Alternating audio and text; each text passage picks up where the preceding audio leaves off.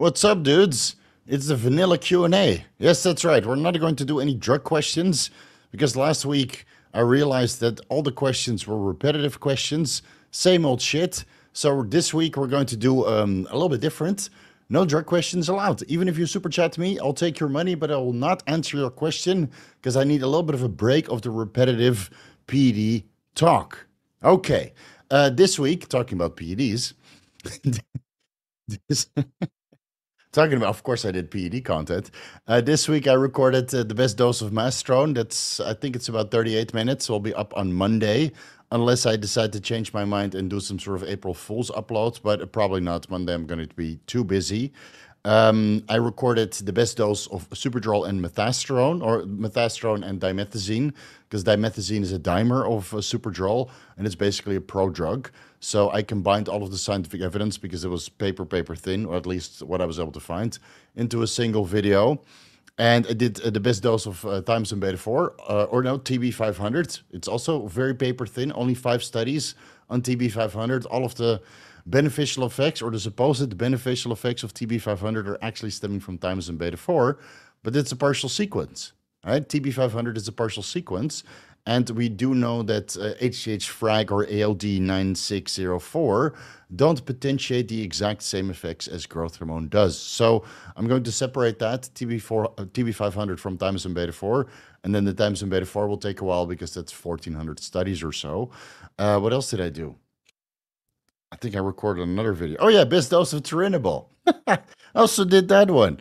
So I've been fucking busy, guys. Let me double check if I did all of that. I posted it on my Instagram, but I already forgot. Let's see. Yeah, Mastrone, Turinabol, Superdrol, and dimethazine and TB500. And now I'm working on the Tremboloni sandwich video. So stay tuned. That one is going to be epic. I'm already 500 studies in. Yes, I research very, very fast.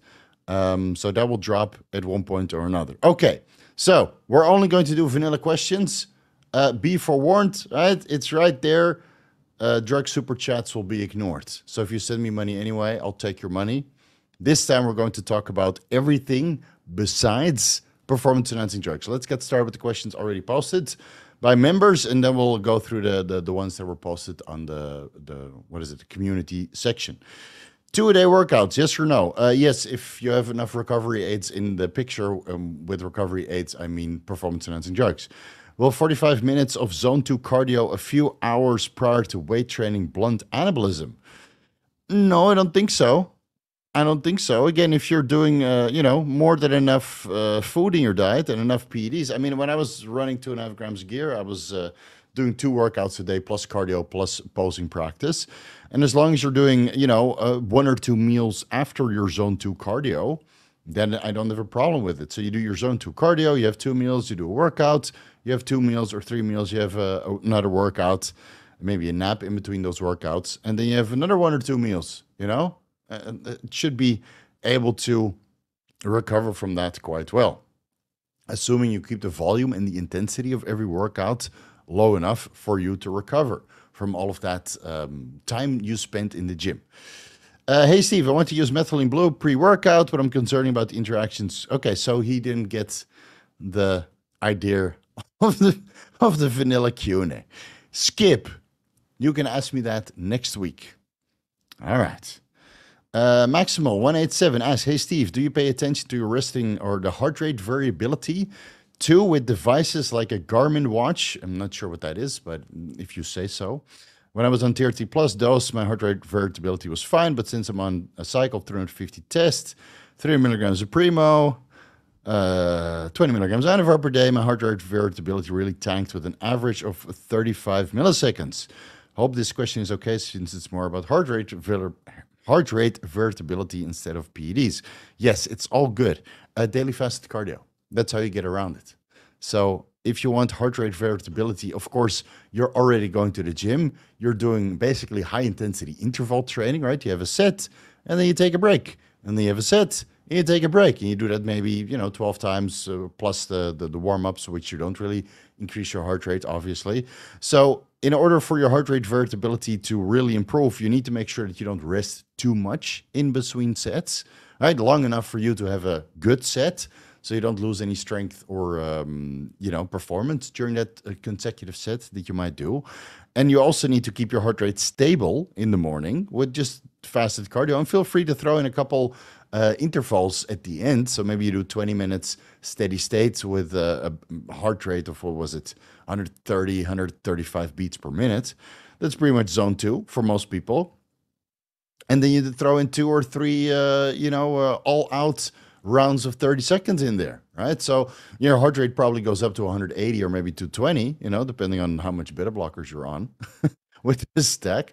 And then, your heart rate should improve. But it's very important for everybody to keep doing their cardio while they use performance-enhancing drugs, because that just keeps your heart healthy. I mean, I do it year-round. It sucks. Yes, it might come at the expense of your leg size and your overall leg intensity, but I do feel that keeping the cardio in and doing some strenuous intervals here and there actually helps with lifting quite a bit. And it's also good for heart health. Vexen387 asks, is PD the reason you knew about crypto? If not, what was it? And what made you want to learn about crypto and start investing? I think it was. Yeah, I think some of the sources, like first it was Western Union, and then at one point people started to ask about Bitcoin. I think I sent my first Bitcoin to, I think, the Nitro, the DNP source from the US that mixed his DNP with, what was it? Antioxidants, vitamin C, and a couple other things, just to keep his audience healthy. I think he was the one that I sent Bitcoin to, and he retired after the first or second Bitcoin bull run because he accumulated so much Bitcoin, and it was the time that it went like, the 200 or 2000x or something. So he cashed out around that time. I think that was the time, yeah. But I learned about crypto because I wanted to buy gear, and then I. As time goes on and I saw the potential on the charts, and I realized that I had disposable income that I wasn't using. And, when you understand how inflation works and you see that stock market is not so much returns, then I realized, what, I'm going to put it in here. So all the money that I made additionally from coaching and selling, bikinis. I used to make bikinis when my wife was competing. All that extra, what was it, $25,000 or something that I made, I put it all into crypto, and that's how I became financially secure. So everybody always laughs, see if you made bikinis. So, well, after I pulled that money that I made from bikinis out of crypto, I didn't have to worry about money again. So, good times. Octavian88 asks, what are the 10 vigorous rules to live by that the coach learned from his life experience? Become financially secure so you don't have to worry about shit. That's rule number 1. Really, money makes a lot of things tolerable on this planet. Like this planet will still be a shithole, right? It's still hell. But if you get a little bit more money, you can bring yourself out of the shithole into a little bit more higher quality of life. Right? I think this planet is a giant video game and a test of your patience. And then when you're rewarded, hopefully there's an afterlife. Or some sort of alien that will pick you up and grant you immortal life, albeit on another planet. Right? Fingers crossed. It's just a phase that we all have to go through, full with trials and tribulations. So that's rule number 1, get financially secure. And then you have rule number 2, don't talk about Fight Club. So you say financially secure, but you never mention to people how financially secure you are, because otherwise you get a boatload of cockroach friends that will take your financial security away. So that's rule number 2. Rule number 3 is try to surround yourself with good people. Give everybody a chance, but if they fuck up and it's unacceptable, you let them go. Right? The planet is big. There's 7 billion people out there, so you don't have to torture yourself with people who are not good for you. You just let them go. Right? Set them free. Set them free. Could be relationships, could be family, could be friends, right? People you used to know, business partners. If it's not going in the right direction, there's 7 billion opportunities or alternatives out there. Let them go and find somebody else. Rule number 4.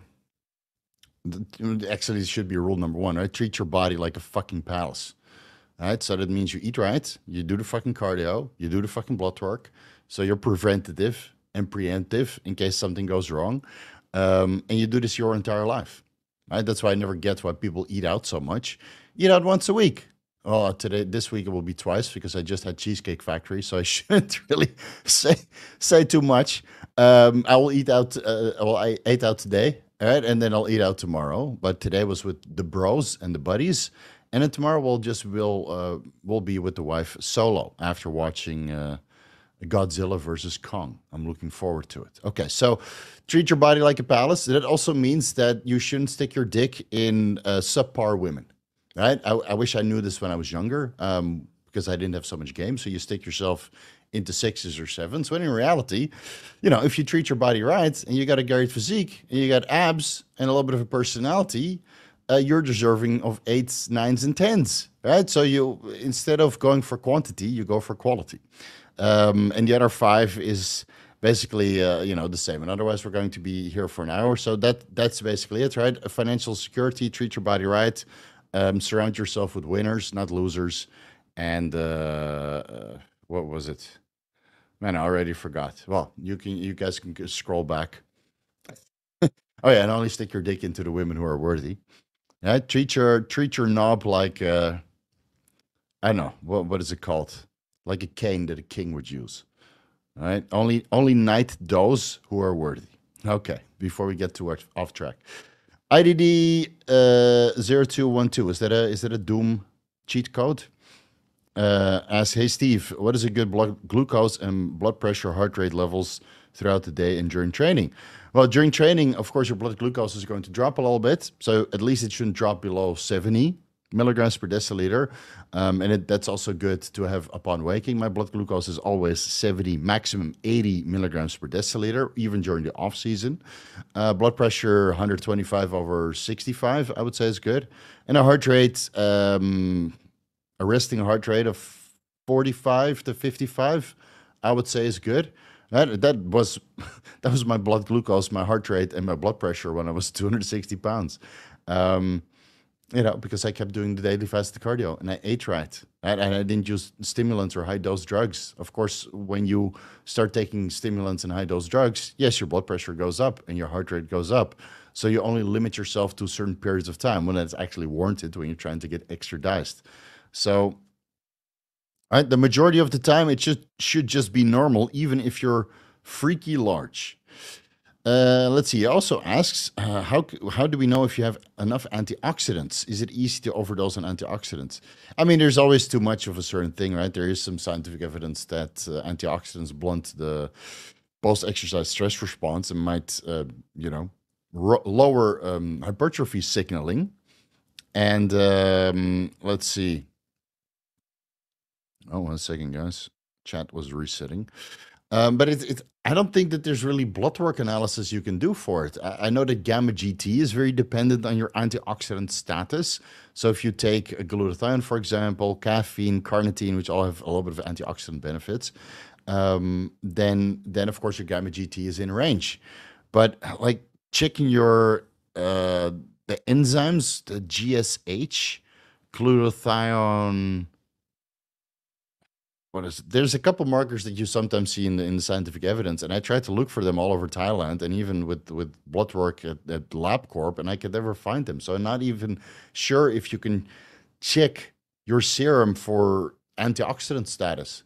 So, there's a boatload of antioxidants out there. I mean, estradiol is an antioxidant in the endothelium. Vitamin C is an antioxidant. Many of the foods that we eat have antioxidants in it. Of course, glutathione is one of the best antioxidants, superseded by melatonin. So, if you take a little bit of each for its unique benefits, so maybe 600 milligrams injectable glutathione 2 or 3 times per week, and 3 to 10 milligrams of melatonin before bed, and feel free to ramp it up to 100 milligrams if you can tolerate that much, and keeping your estrogen in range, right? All these little things contribute, a little bit of vitamin E, a little bit of, even boron has antioxidant properties. So eat right, and then usually it sorts itself out. Oh yeah, and don't smoke, don't drink, don't be in a toxic relationship, right? Because now you're stressed, and it's also not so good for your antioxidant status. So all these little things contribute. Oh, don't watch the news. Yeah, if you want to be oxidized, yeah, that's the way to do it. Do you know any sort of program that calculates micronutrients in the diet, or do you have to do it manually? Chronometer. I always did it manually. You can go to the USDA website. It used to be on self.nutrition.com, but I can't find that anymore. So here you have food data from the USDA, and there you can find it yourself. So let me link that down below. And that thumbnail. Vanilla ice cream. So I linked it down below. There you can find all of the food data that Chronometer and all these apps use. And you just type it into an Excel sheet. That's what I did over a decade ago. And then you just calculate it that way. The problem is iodine content, for example, creatine content, boron content, I think chromium content, that's all not listed on the USDA database. So you have to do that manually, which is what I did. Yeah, so it sucks. But if you really want to know, then you're going to have to spend a couple days on Adderall going through the database and copying all those things. Just curious, any good crypto YouTubers you follow? All right, let's see. Who do I follow? Oh, I follow the YouTubers. They're all at the bottom. Cryptos Are Us for the daily news. He's got 2 shows. Cryptos Are Us. Jason Pizzino, very good for technical analysis and just market overview. Satoshi Stacker has got some interesting insights, even though many times he's kind of wrong about what's going to happen. Jason is a lot smarter. His brother also has a YouTube channel. I'm not subscribed, though, surprisingly. Chart Champions, always very arrogant when the market goes up, but they do have their unique insights. Let's see, Benjamin Cohen, probably the best for overall market analysis. You know, he's a little bit hesitant. I think he made a couple investing mistakes this cycle. He thought it was going to go lower, and I think he's biting himself in the ass right now. But you know, that's why we have trades. And Alessio Rastani, even though he doesn't upload so often. I think that's pretty much it. Yeah, I think that's pretty much it. Yeah, that's it. Yeah. So those are the ones I follow. You know, guys, you guys better be careful because there will be a lot of altcoin shills this next year. Don't believe the hype. The crypto XYZ is not going to go to the moon unless it's already in the top 20. So you might be able to make a little bit of money on some weird altcoin. Just don't put in more money than you're willing to lose, right?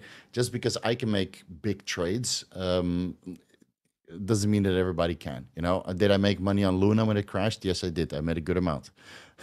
But I've been in this crypto game and doing trades since, well, almost a decade now. So yeah, 2015.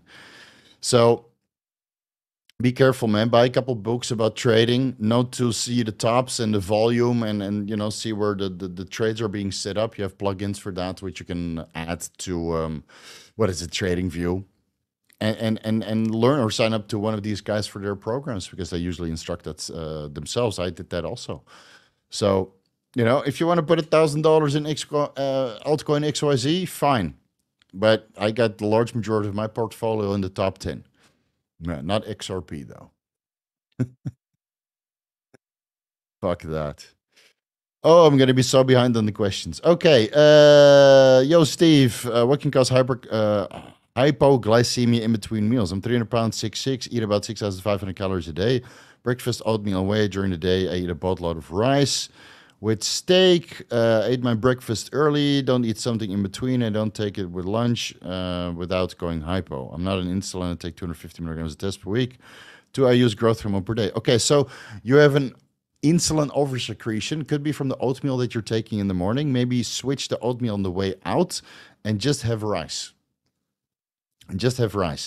And then that means if you're going hypo in between meals, there might be too much time in between the meals. So if you eat your breakfast early and don't eat something in between, make it to lunch, then it would be best to have some sort of liquid meal, like a proper meal. I think oatmeal and whey is a shit meal, honestly. right? So have some rice, have some fish or steak. Steak will kind of blunt the digestion of the rice. And then add some more vegetables to blunt the digestion further. 50 grams, 100 grams of vegetables. If you're eating that much, of course it sucks, but the vegetables will help with glucose homeostasis of these meals. So put them closer together and alter your meal composition, and I think you should be okay.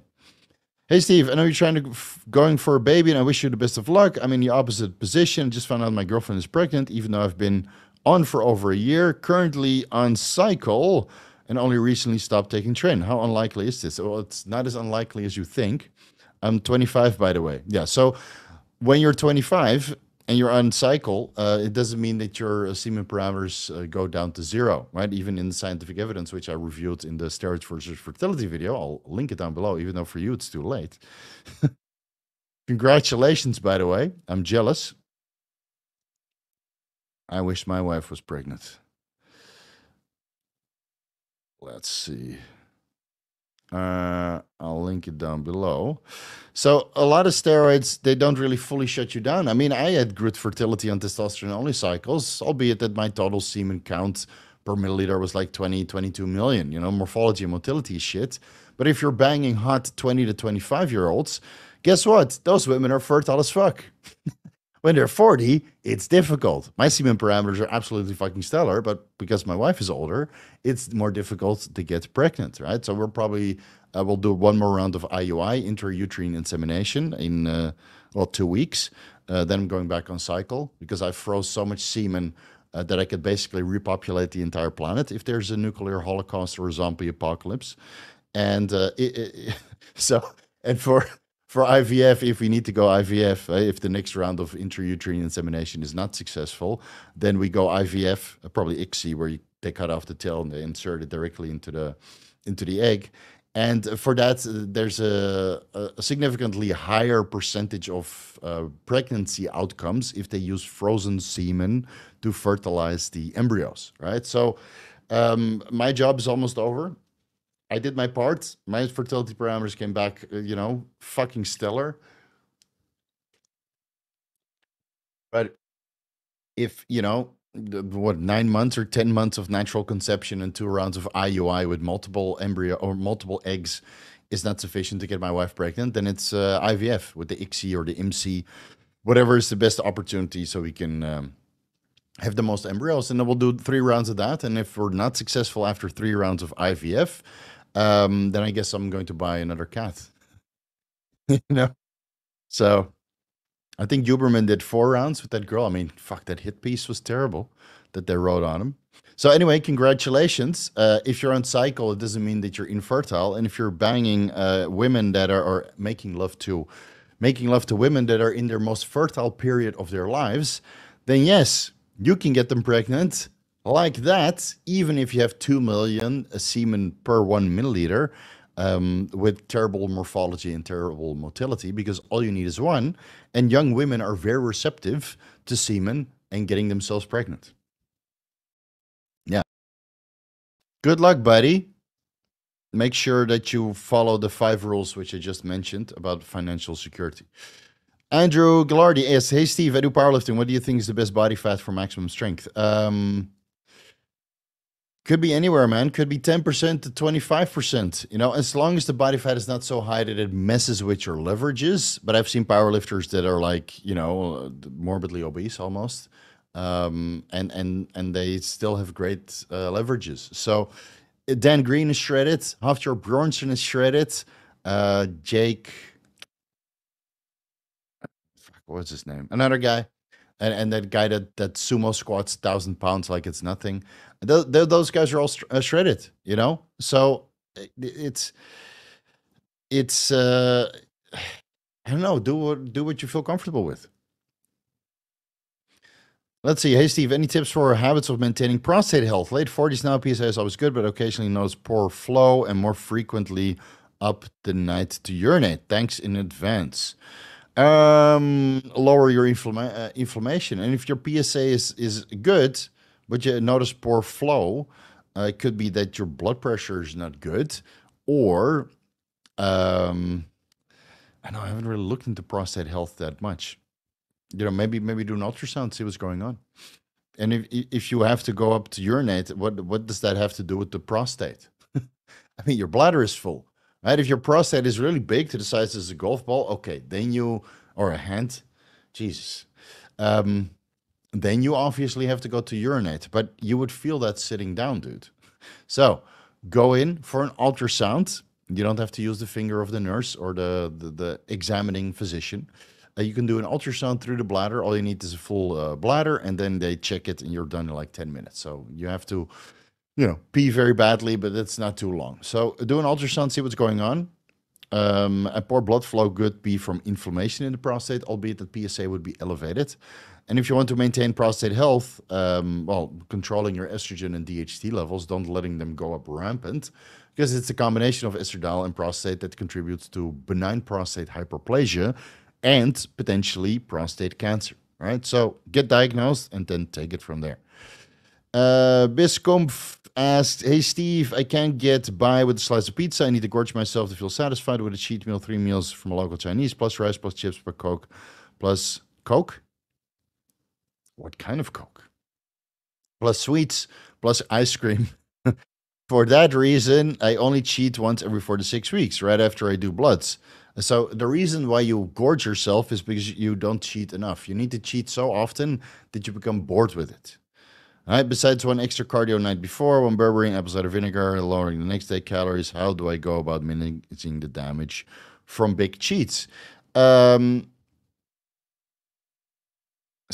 3 meals to the locals Chinese and rice and chips and Coke. So how about instead of the chips and cocaine, well, of course it's a Diet Coke, guys, sweets and ice cream. Dude, today I had something similar. I have that every week. What the fuck are you talking about? I mean, if you want to gorge yourself to feel satisfied, make sure you train hard during the day, during the week, and do some fucking cardio so you have all the glycogen depletion to catch that. And otherwise, maybe you're just not eating enough during the week. Maybe you're micronutrient deficient. Maybe you're dehydrated, right? The body doesn't know how hungry it is. And once you start eating, now it thinks like, oh, finally getting the nutrients that I deserve, because you're under eating during the week, under nutritioning yourself during the week. You'll be surprised how less hungry you are during cheat meals if you eat right and you're hydrated. Really, man. So start eating a little bit better during the week. High sodium, high micronutrients, high water. And by the time you end you get to Sunday, you'll have 3 meals at the local Chinese, which again, it's not the end of the world. You skip the chips, you have your Coke Light, Coke Zero, and then have one ice cream. Dude, I have it every weekend. Look at me. Look at this. What are you talking about? Train harder. All right, Xenomorph. Oh shit! Yeah, there's coming a new Alien movie is coming, right? Okay, so Xenomorph didn't get the picture, right? I put it in the title. I put it down below. I'm taking your money, and we'll see you next week.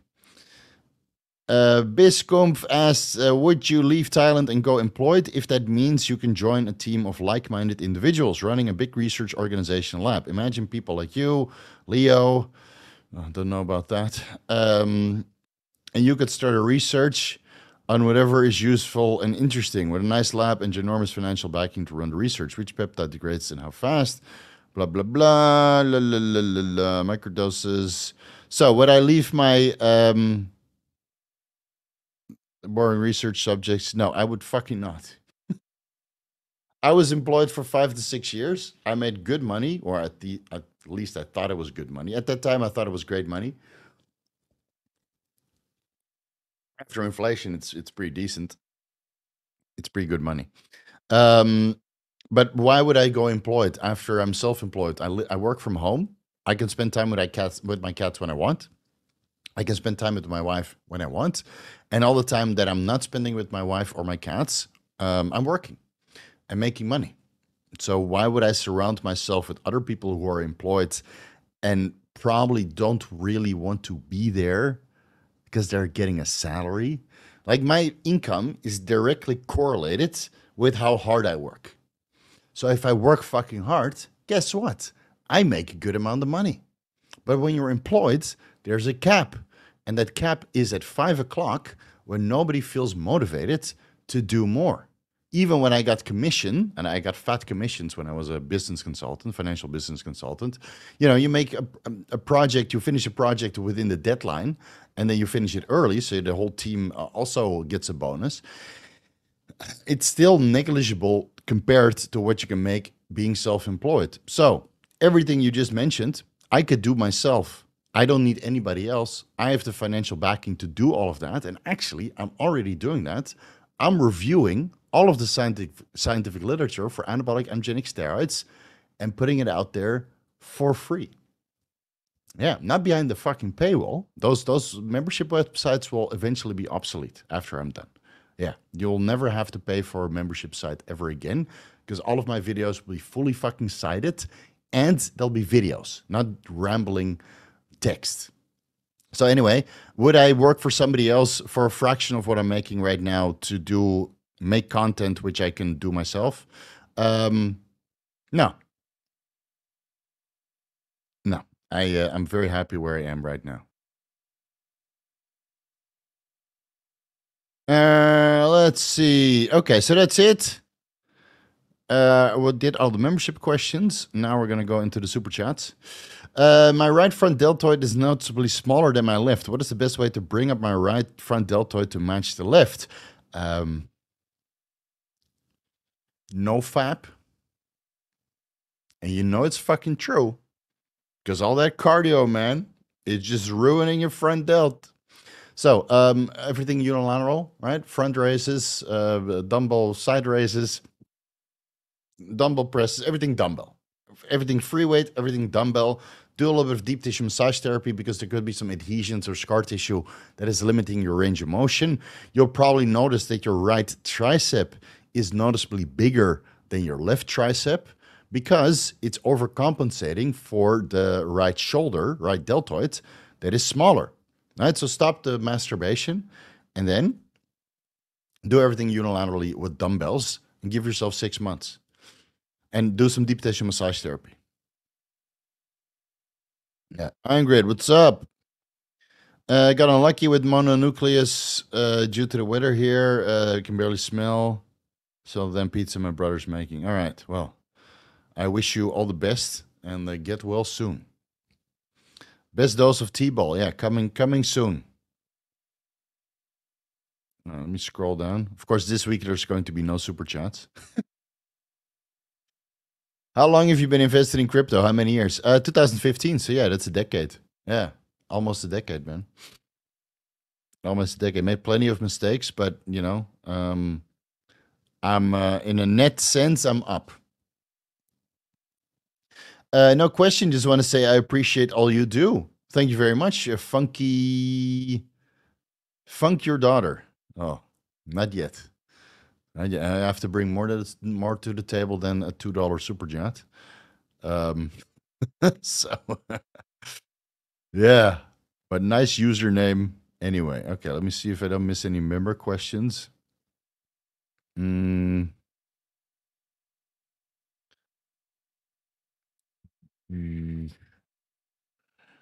Virgins. Oh God, you guys are having fun amongst yourself. You guys figure it out. Brandon, okay. Steve, what are your least favorite supplements to throw in your mouth at the same time? Mine are St. John's Wort a life extension. After being in the fitness industry and swallowing supplements since 15 years old, I got very good at swallowing. Yeah, swallowing my pride at certain points and swallowing supplements. So none of the supplements that I take, I have a hard time with. I can swallow those giant 2 grams of supplement XYZ tablets, no problem. St. John's Wort, life extension. Well, garlic I don't take because it makes me fart. So I have no problem with any of it. All right, Jim Halpert also made a mistake, super chatting about drugs. I told you guys. But thanks for the $10, bro.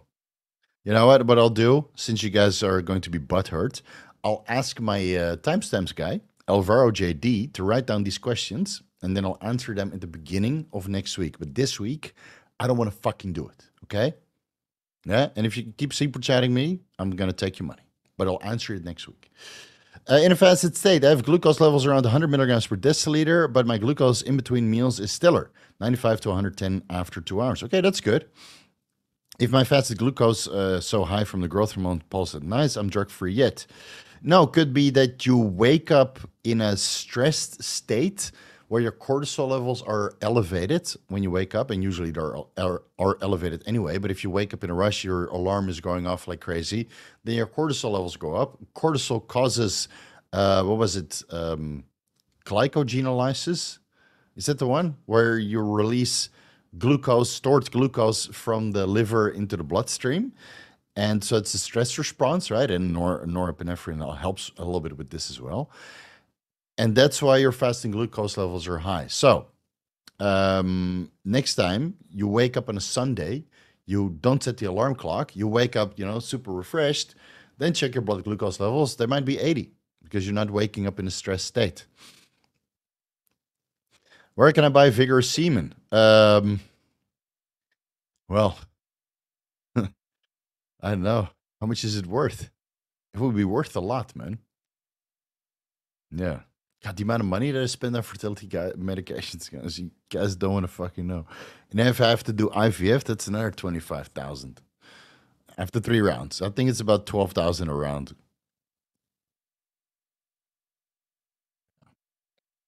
Fuck, man. Should have had kids when I was 20. I wouldn't be in this position. For all the guys, hey, Steve, you should have had your kids when you were 30. No, man, I was not ready for kids, and I was a little snot and not financially secure. So, where are we? I had so many questions. Bros are going to solve demographic problems in the Western world. Yeah.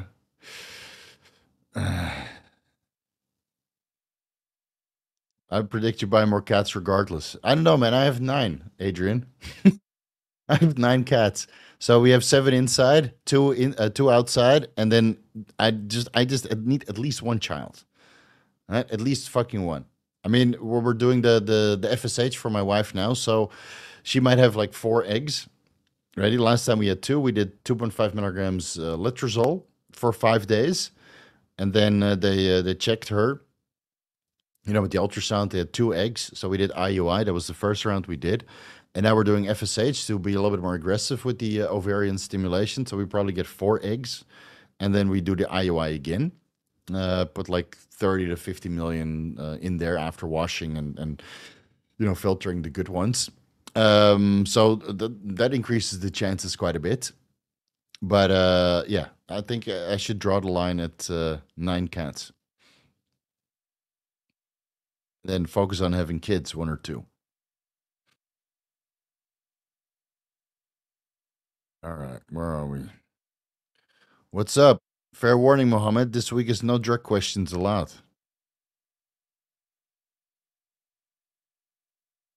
Fluffy Chubby, man, how far behind am I? Oh, okay, not too far. Okay, no question. Just want to say thank you for all the information and indication you're giving out. It's one of the reasons why my life has improved. Okay, awesome. That's good. That's why we're doing it, right? I want you guys to have a full life that I got later in life because I had to make too many mistakes and I didn't have much parental guidance. Or at least I had parental guidance, but I now looking back at it, I remember my dad told me when I called him out on a couple of his bullshit. I told him, or he told me, he said, "Yeah, I made a lot of mistakes, and you're going to not make those mistakes, but you'll make your own mistakes." So that's very true. So like when I have kids and my kids are like 20, 25 years old, they'll probably remind me of all of the mistakes I made, and they won't make those mistakes, but they'll make the same mistakes that my dad made because they were not exposed to the bullshit or that bullshit. Mohammed, yeah, sorry, Brody. It's this week is no drug questions. So next week you can ask me again. Let's see. Cosby Roland, I have isolated systolic hypertension due to stiffening of the arteries. What can I do to get healthy again? I'm on 600 milligrams test. Should I stop or cruise? Yes, I would stop. If you have stiffening of the arteries, that sounds like plaque buildup to me. But since you're not entirely sure what it is or not telling me, I would get diagnosed, right? Full body MRI and a CAC score on your coronary arteries to see, how bad it is. And then look into seropeptase, nattokinase, lumbrokinase, high dose vitamin K, high dose vitamin D3 to slowly but steadily get rid of that. If you're on 600 test, of course your blood pressure is up. Of course, the stress on your arteries and your heart is up compared to baseline, right? Being on super physiological or endogenously levels, right? So that's not super physiological, it's just normal levels. So if you go to 150 milligrams a test, I would stay on 150 milligrams a test or maybe even come off completely until you resolve this stiffening of the arteries, because it doesn't sound good to me. You want your arteries to be nice and flexible.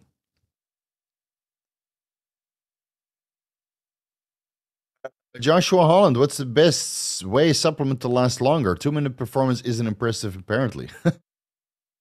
Shit. Yeah. I don't know. I never had an issue with that. You can lose sensitivity by jerking off. This is the downfall of no fap. Right? At one point, you're so sensitive that you bust a nut in 2 minutes.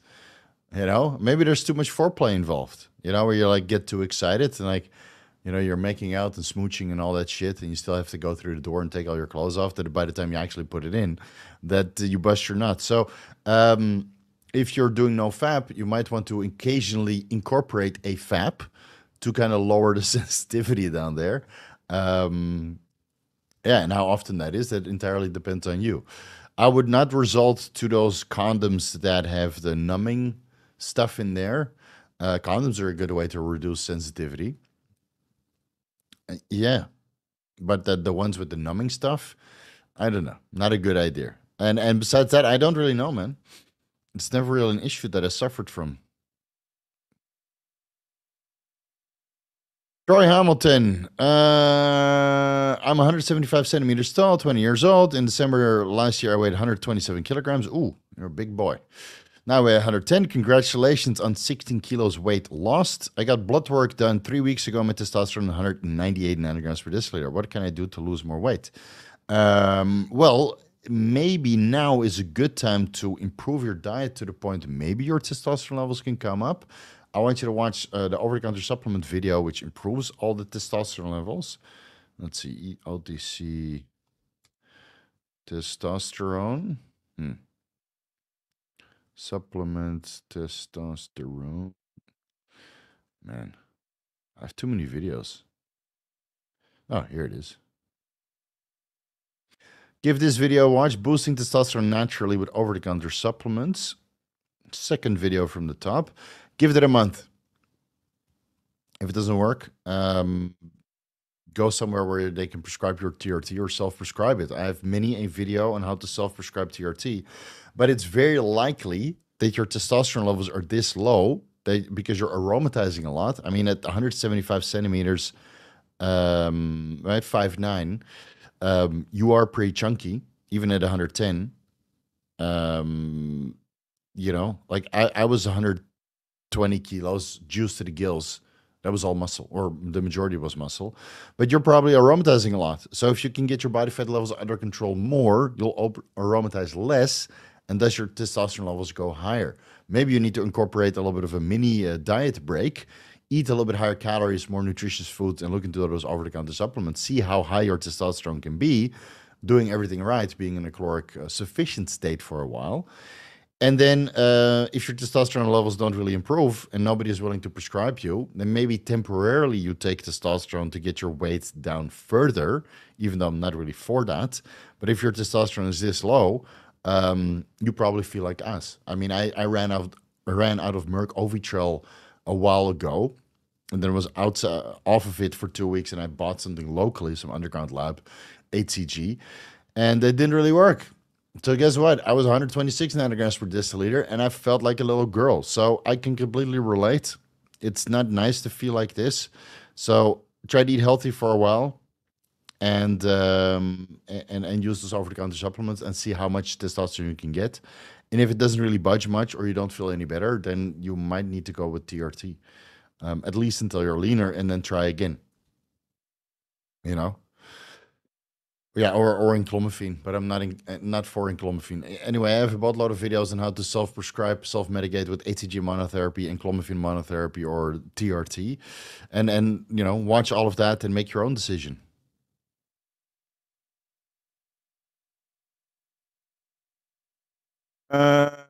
Is there any reason to run a mitochondrial support stack while being on 20s? If you're financially secure, sure, but I don't think you need it yet. Maybe you can get benefit from some of the things that we discussed, like methylene blue and nicotinamide riboside or nicotinamide mononucleotide, even though NAD plus levels will not be that low when you're in your 20s. So I would just research all of the supplements that I mentioned there and then see what is beneficial. Yeah, see what makes sense to you.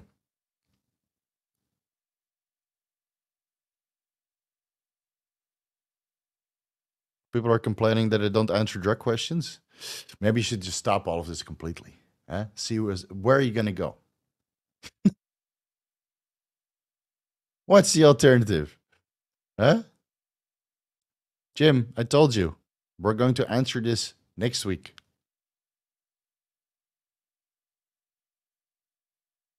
Let's see.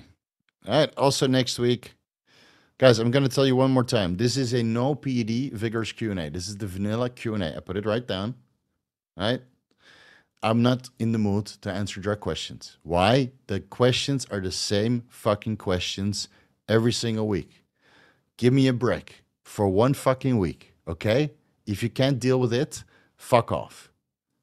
It's that simple. If you can't deal with it, get out and come back next week. Right? I'll answer these questions next week, but right now I'm not in the mood, dude. Yeah, all these super chats, I'll answer it next week at the beginning. I'll ask my timestamps guy to write them down. But I'll take your fucking money anyway. What is Steve's biggest fear? Why is that your fear? Not being able to have kids. That is my biggest fear right now. Yeah, with my wife. And why is that my biggest fear? Because I accomplished everything else I wanted to accomplish already. I traveled the world. I married the best girl for me on the planet. I became financially secure. I became respected by the fitness industry. I achieved more than I ever thought was possible doing what I love to do. And, dude, what else is there? I can buy a sports car. Who the fuck cares about that? I want kids. And my biggest fear right now is not being able to have kids. Yeah. Yeah. That is the worst fucking part of this entire journey the last year. So 2 more weeks, we'll do IUI. Then I'm going on cycle. I got enough semen samples frozen for multiple rounds of IVF, but after 3 rounds, we'll throw in the towel. Not going to adopt. No. No, we'll get another cat. All right. Dude, Chase, you don't have to pay me, man. Chase, come on now. Come on. Well, I'll see you at the Olympia.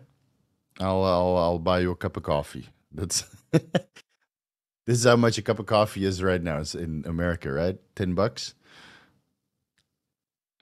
I super chatted it. Yeah.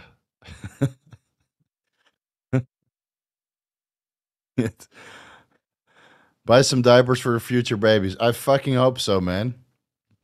I fucking hope so. Dosage of boron to lower SHBG, 800 TES, 60 SHBG. You can go up as high as 12 milligrams per day, but it might not be enough to lower your SHBG.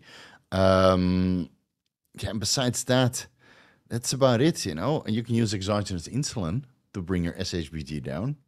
You're not really natural, but it doesn't affect your testosterone levels.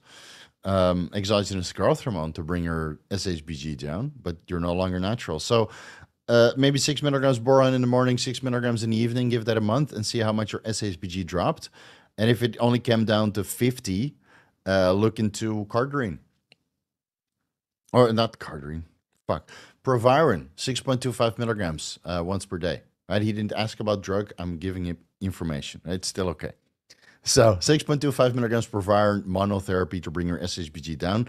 In many cases, it's not suppressive, even though in some people it is suppressive. With a testosterone of 800, I think you can get away with it. And that might drop your SHBG from 60 to 40. Yeah, so that's, 1/3 of a reduction. And not have an effect on your LH, FSH, total testosterone, but it might lower your estradiol, which prevents negative signaling on the HPTA also, right? Because Proviron acts as a reversely binding aromatase inhibitor.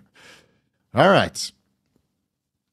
Any thoughts on urolithin A? Yes, one of my VIP clients asked me about this, and I researched it, and it looks like a bunch of horseshit. So I wouldn't waste my time. Yeah. What made me the most happy during my life? The most happy. I think I was the most happy when I was traveling because I had money in the bank and I didn't have to work.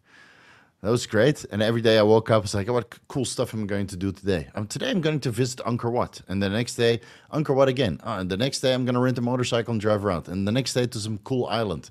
I had to film the whole experience. I have everything documented on my previous camera. I think that was the best period of my life. The most happy during my life. I know, man. Every weekend I spend with my wife is great. When we went to the US, we had a great time. When we went to Dubai, we had a great time. When we went to, recently we went to Pattaya, we had a great time. Every time I spend time with my wife, it's great. So, like the last 10 years have been absolutely fantastic. But the most happy in any stretch of time, simply because I didn't have to work, was when I was traveling. Yeah. And now I have like intermittent happiness, usually over the weekend, because during the week I consultations and sitting hours and hours and hours on PubMed reviewing scientific literature. Somebody has to do it. Somebody has to do it, right? Surrogate mom. No, no. Because then the mom will want to see the kids, and then you need to put some sort of clause in there where they carry your child, and I don't think it's the problem with my wife's ovaries. I think it's the egg quality. So, when you're older, and my wife took Accutane, and we got vaxxed, unfortunately, and we did a couple cycles here and there, right? So maybe the egg quality isn't as good as a normal 40-year-old. But we eat healthy, we sleep right, we take all of the supplements which are known to work. So IVF should work, and if it doesn't work, then it's end of the line. Then the lineage stops here. Yeah, somebody better figure out a way to do it. I mean, we can do a round of stem cells. We can look into that. Fly to Japan, meet Dr. Adil Khan. Shoot some stem cells in the uterus. All right, Bitcoin by that time will probably be like 0.1 Bitcoin. You spend how much on? Yeah, and you'll see that will be. I'll do like three rounds of IVF, right? And that doesn't work. And then you shoot all these stem cells in there. Spend another, I don't know, $25,000, and then another round of IVF, and then it works. And then the kid is like 15 and just fucking hates your guts. Fucking hates you. Spend $500,000, no, not $500,000, but close to 100,000 just to conceive. And then one day they'll tell you, I hate you, Dad. You ungrateful, At least my dad didn't spend so much money on me. Having a hard time sleeping. On the last few weeks of my diet before the first competition, I'm already taking 10 milligrams melatonin, 40 milligrams magnesium, 3 milligrams glycine at night. Any recommendations? It's just part of prep. You're on fat burners. Maybe take those a little bit earlier. Maybe replace the Clen for ephedrine. and yeah, just limit your fat burners. Add in a little bit of growth hormone before bed. Of course, you need to cut that out 2 or 3 weeks before the competition. Uh, yeah, and then otherwise there's hardcore sleep aids, but they might also make you hold water. So the last couple of weeks of prep, when you're shredded, just accept that you won't be sleeping much.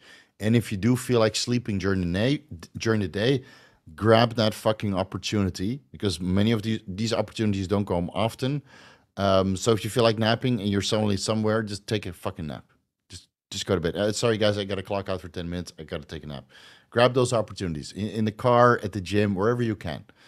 That's the way to kind of get um, a little bit more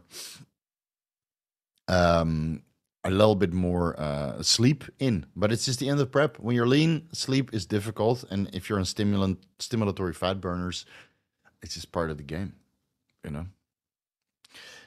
Keep after it, Steve. I'll be happy for you guys, and I promise you, all of this, whatever it costs, will be worth it. Yeah, I don't really care about the price. Thanks, Chase. By the way, I don't really care about the price. It's just every month, it's the disappointment. I mean, Chase knows because he also tried for many months. It's just every month you hope, and then you get, dude. It's easier to become a millionaire.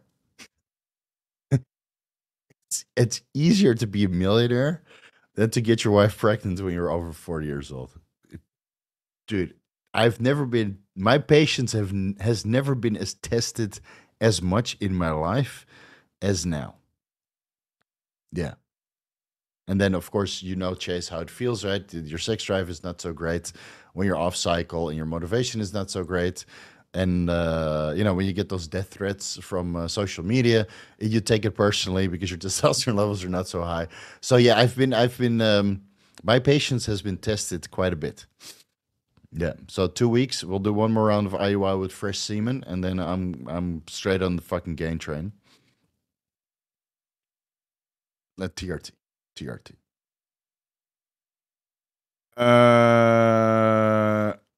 Ika Grata Occult. Oh, what's up? Thanks a lot for the Merrick Health Seminar. Lots of useful stuff on productivity and health right there before I start my thesis. All right. There's guys who want to cite me now. Steve, can I use you as a citation for my school project? I'm like, dude, don't do that. The can't put the citation with vigor. Vigor, Steve said it in a YouTube video. Don't do that. But at least you get some ideas. Like, and this is one of the reasons why I cite all my videos now, because I know a lot of guys are doing research further, right? Whether that's for school or for themselves. So instead of holding all these studies hostage, like all these other asshole, well, they're not really educators, they're um, irritators, right? Asshole irritators that hold these studies hostage. I just study blah blah blah blah, and they don't even put the full publication. I give you everything I found, no matter how small. Right? You can find it right down below. So happy to hear that it's helping. Merrick Health video didn't get so many views, but at least somebody is thankful enough to super chat me. Much appreciated. Igor, if I don't eat to the point, I want to throw up, maintain insulin sensitivity, optimize digestion, and proper amount of IGF-1G, will my waist grow much? No, no. And if your waist grows a little bit, it's probably the obliques and food volume. So as soon as you start dieting, everything will everything will come back down. Gain train or gain train? No, no more train, man. I swore that off 10 years ago. I swore that off 10 years ago. And dude, after reviewing 500 studies of the Trenbolone, man, that shit is fucking poison, dude. Works well, though. Works well. Did you know that Trenbolone is now considered an environmental endocrine disruptor? They put so many Phenoplex and Riverlord pellets into the cattle in some countries that the 17 beta estradiol and 70 beta Trenbolone from the urine of the cattle leaks into the soil and the groundwater and contaminates the entire area surrounding the farm and downstream, to the point that a lot of the wildlife, especially fish, have altered behavioral mating patterns and develop ovotestes, or other weird sexual characteristics.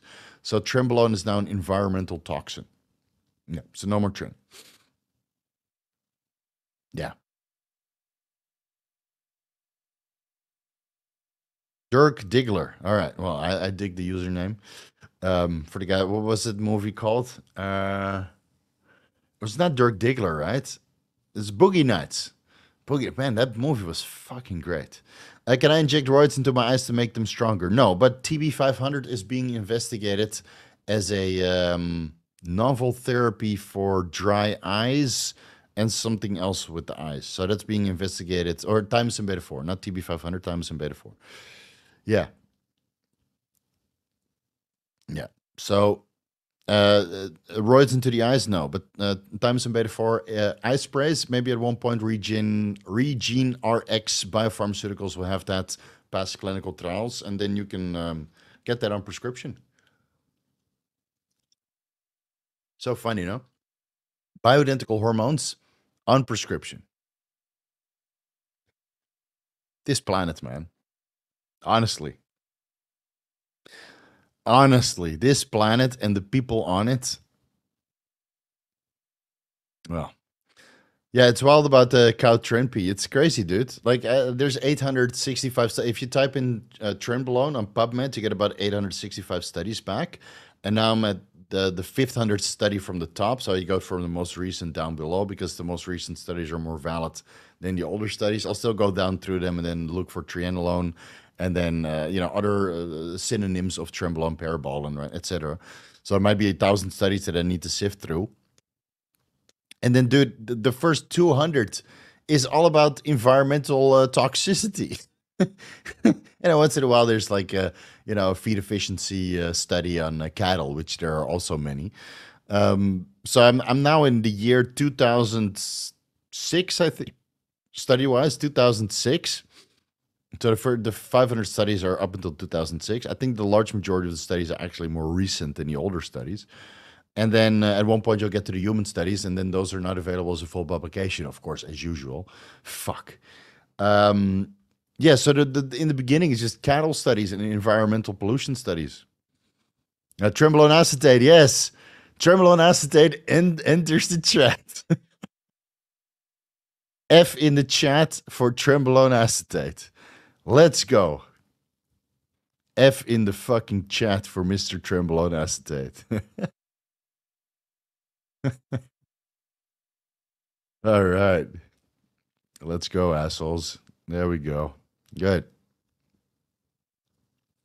All right. Let's move over to a couple questions in the meantime. Steve, Bitcoin is going to 150, 175 in the next 8 to 12 weekish. I love these kinds of predictions. How do you know this? It's stuck at the all-time high right now. It might stay there for a while and then shoot up, but where's it going to go? You never know, dude. Then it's going to get destroyed along with every other equity. Your views? Yeah, I mean, it's realistic to start laddering out from 125,000 upwards, and then based on a logarithmic regression. But it could go as high as 250. But you never know, right? The last time we thought we were going to have a double peak, and then it didn't go higher than 68,000. So a lot of people got burned on that point. But when I saw the volume decrease and it broke the upward trends, I got out and I made a couple small trades. In the recovery phases, but then you see the dead cat bounce and it just doesn't get beyond that. So where can we go? Well, first we'll probably hover here until the Bitcoin halving, and then there will be a supply shock, and then of course everybody thinks that it should go up right away, which it doesn't. So people start to sell off, panic. I've seen this happen 4 times now, and then it will be a little dip, and then it will slowly start to come up, and then FOMO will hit. And I would have been in since 16,000. So if it goes to 125 or 250, I'm slowly laddering out with a couple small trades in between. I'm not going to complain if it goes higher. I'm not going to complain if it goes lower. I'll be in profit, and then we'll wait 1 year after the peak when it starts to hit the electricity price, give or take, because of course the Bitcoin halving means that the the unit price of one Bitcoin based on the electricity is going to double, give or take. So I think last time the average electricity price for Bitcoin worldwide was about $17,000 per one Bitcoin, right, for all of the mining involved. And if the difficulty is being doubled, then it's reasonably to assess that the next time it comes down with inflation, the bottom is going to be approximately 35,000, right, based on the electricity price, because it shouldn't really go much lower than that, because this is where the miners buy. Why would you mine a fucking Bitcoin when you can buy it over the counter on spot, right? So, and you can compare previous cycles if you can find the data on the unit price of Bitcoin. And of course, there will be some wicks here and there. Right? FTX fucked it up. That guy's going to jail for 25 years. And I shouldn't complain too much because, I was able to buy in pretty low at that time. Right, and I made a couple bad trades in the meantime. Don't get me wrong, right? I made a couple good trades, made a couple bad trades. At one point, I had to FOMO in because it went higher, or it reversed when I didn't expect it to reverse. That happens. But when you look at your portfolio and you're up, you can't complain. So I'll be up shortly, and all the extra money that I make, I will ladder in at the dips. All right, lots of Fs. All right, what's up, Adam? Thanks for dinner, Steve. You're a legend. Yeah, I took everybody out to dinner. Paid with Bitcoin money. Adam's like, are you paying this with Bitcoin money? I said, yeah, of course. Well, actually, it's not true because it's coming from my bank account. All the Bitcoin money is stuck there, or it's in Tether or another stable coin. So yeah, well, just next time you just take me out to dinner back, all right? Because YouTube takes 40% of your super chat. So you just gave YouTube $40, dude. So much appreciated, man. It was good. It was good to meet you guys. Yeah, it was a lot of fun. Hey Steve, my mom has Hashimoto's. I have thyroid globulin antibodies 2 IUs per milliliter. Wake up very cold. Can't get warm until the afternoon. Maybe you're a lizard. Maybe you need some sunbathing to bring up your body temperature. Started with a half grain of NTD a month ago. Any harm in bumping up the dose? I would do your blood work first. Right? We know what to do, right? If you have Hashimoto's and your thyroid body globulin was this, but you don't know your total free T3, T4 thyroid stimulating hormone, and why don't you go check that before you bump up the dose and then slowly bump it up with blood work in between? That is the healthy way to do it. All right, guys, I'm going to take a piss because I drank a lot of Coke Zero at Cheesecake Factory today. So give me, and it's been an hour, so give me like 2 minutes. Yeah, I'll be right back. Let me post it here for all the guys that are joining later.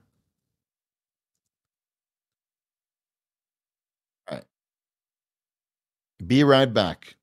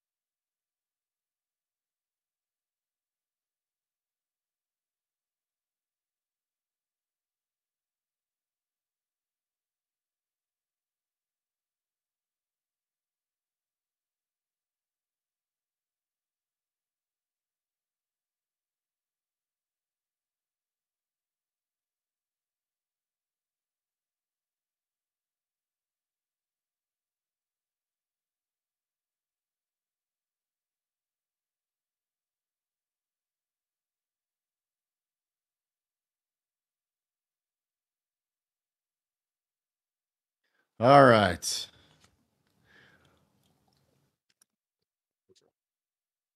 So funny, I knew this was going to happen. Less people, because we're not talking about drugs. Like, we only like Steve if he talks about performance-enhancing drugs. Well, don't worry, I got a boatload of videos coming.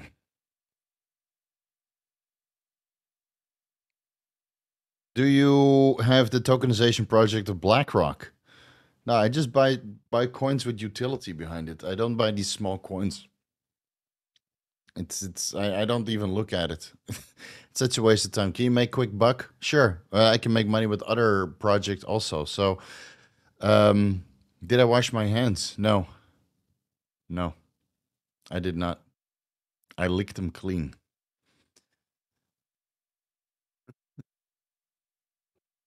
So no, I don't. Well, it takes too much time, man. Too much time. Sweet shirt. Thank you. It's my favorite. Yeah, it's my favorite. So option contracts. Nope. No, just spot, man. Just trade.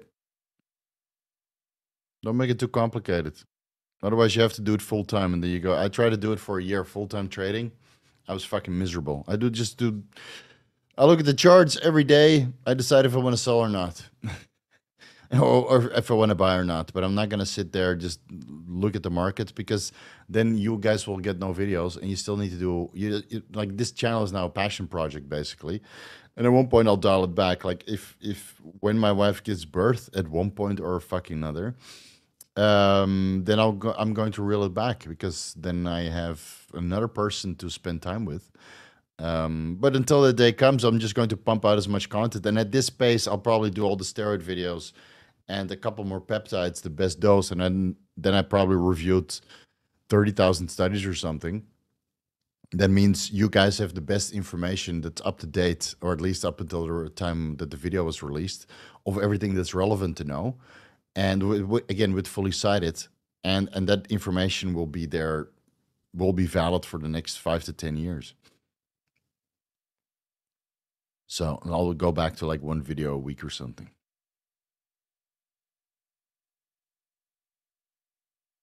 Blessed by God. Coach Steve, with your ebooks, have any of them been updated recently? I've purchased 4 of them. Cheers. No. And it's very unfortunate because I know I can make like 20 ebooks and they'll all get copied. I mean, I'm not gonna be like Greg Doucette, just chase websites with uh, DMCA takedowns and complain and do hard sales and that kind of stuff. And then those ebooks are a little bit old, so maybe I should just fucking throw them on a discount and take them offline at the end of the month, April. Do you guys want to do that? Do you want to do that? Do like a 25% off sale for all of the ebooks and then take them offline because I don't have time to update them.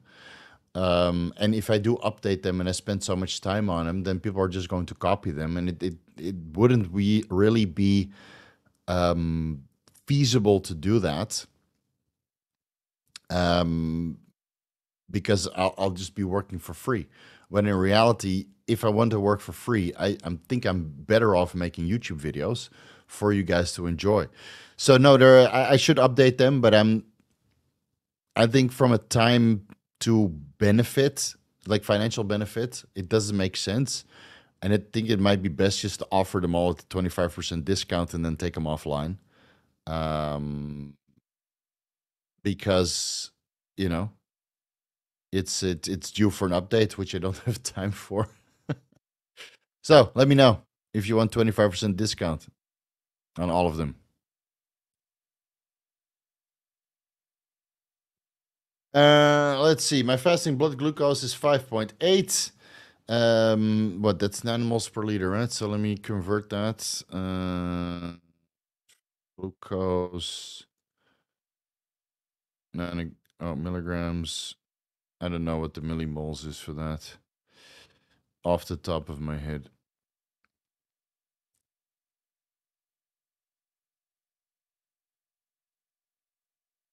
These converting websites, man, so annoying. 1 second, dude. 5.8.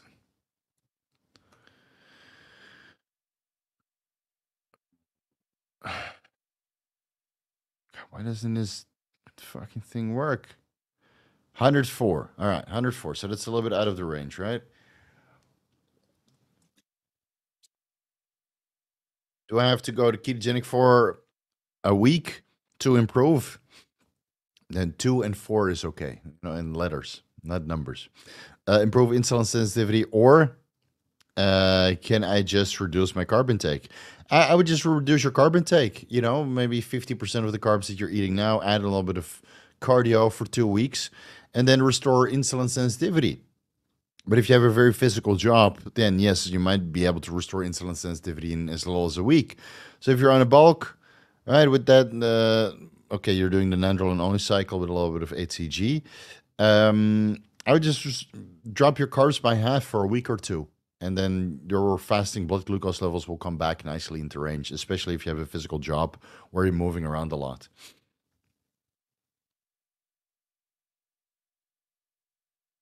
All right, so everybody wants to see the ebooks on a discount. All right, let me set that up tomorrow or Monday, and then we'll just run a special for April.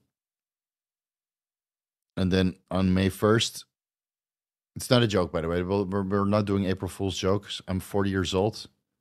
And when it comes to discounts, I don't fuck around.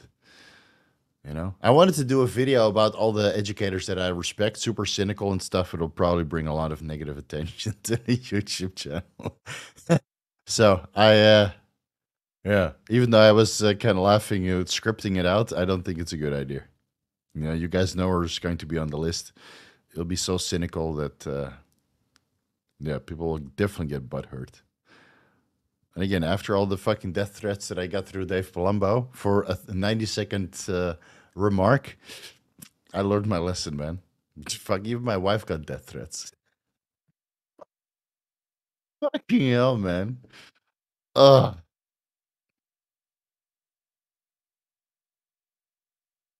Thanks for all the knowledge that you're sharing with us. Just recently bought off-season bundle. It's great. All right. Yeah. Sorry you got. Oh, and you're super chatting also. So yeah. Sorry the discounts come a little bit too late, but the estrogen ebook is also going to be on a discount. So you know, at least you won't have to cry about it. Let's see. Let's scroll up a little bit. The nobody. No, people are only here for drug questions, man. Yeah. I know a guy that works on his PhD about antidepressants that are found in the fish. Yeah, I think that's also very common because our bodies don't break them down 100%, and eventually you piss it out and it goes into the water from the ecosystem. Yeah, you'll be surprised how many drugs end up in the ecosystem. Yeah, yeah, it's unfortunate, and then many of them they can't even be filtered out at the plants because they use bacteria, right, to ferment the excrement and break that down, but the bacteria can't transform the some of the medications.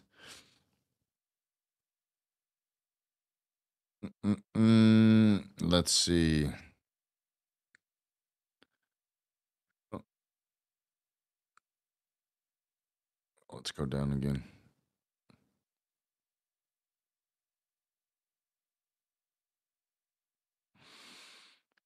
Amazing. Thanks, Steve. I'm on day 2 of keto and craving carbs. Yeah, that will be for that for a couple days. So keep going. Add more vegetables to your meals, and that usually helps. Hey, not from Dave himself, from the audience, dude. It happens every time, man. I mean, I got a boatload of death threats around the Liver King time, so I'm kind of immune to that shit. But I think some of his audience, Dave's audience, is just I know, bit crazy. So of course everybody wanted me to debate him, and I honestly thought about it until my wife started getting death threats. And I'm like, okay, if I'm going to debate Dave, then I'm exposing myself to his audience, and some of those guys are absolutely batshit insane. So if all the people, all the intelligent people already moved over, I mean, the amount of comments that I got, I unsubscribed for Dave a long time ago, and now I follow you and more educated people. Um, if I already got all of the subscribers from his channel, why would I subject myself to the subscribers that are sending me death threats and my wife death threats? Right? It doesn't make sense. So it would be a waste of time. And imagine if I go there and the debate goes in a way that where he either starts yelling or I make him look like a fool, then his audience is even more pissed off. And then I get more death threats. So no thanks, man. I learned my lesson. Don't call out Dave because his audience or some of his audience are absolutely crazy, and they'll come after you. So if you want to follow the guy, go right ahead. Go right ahead.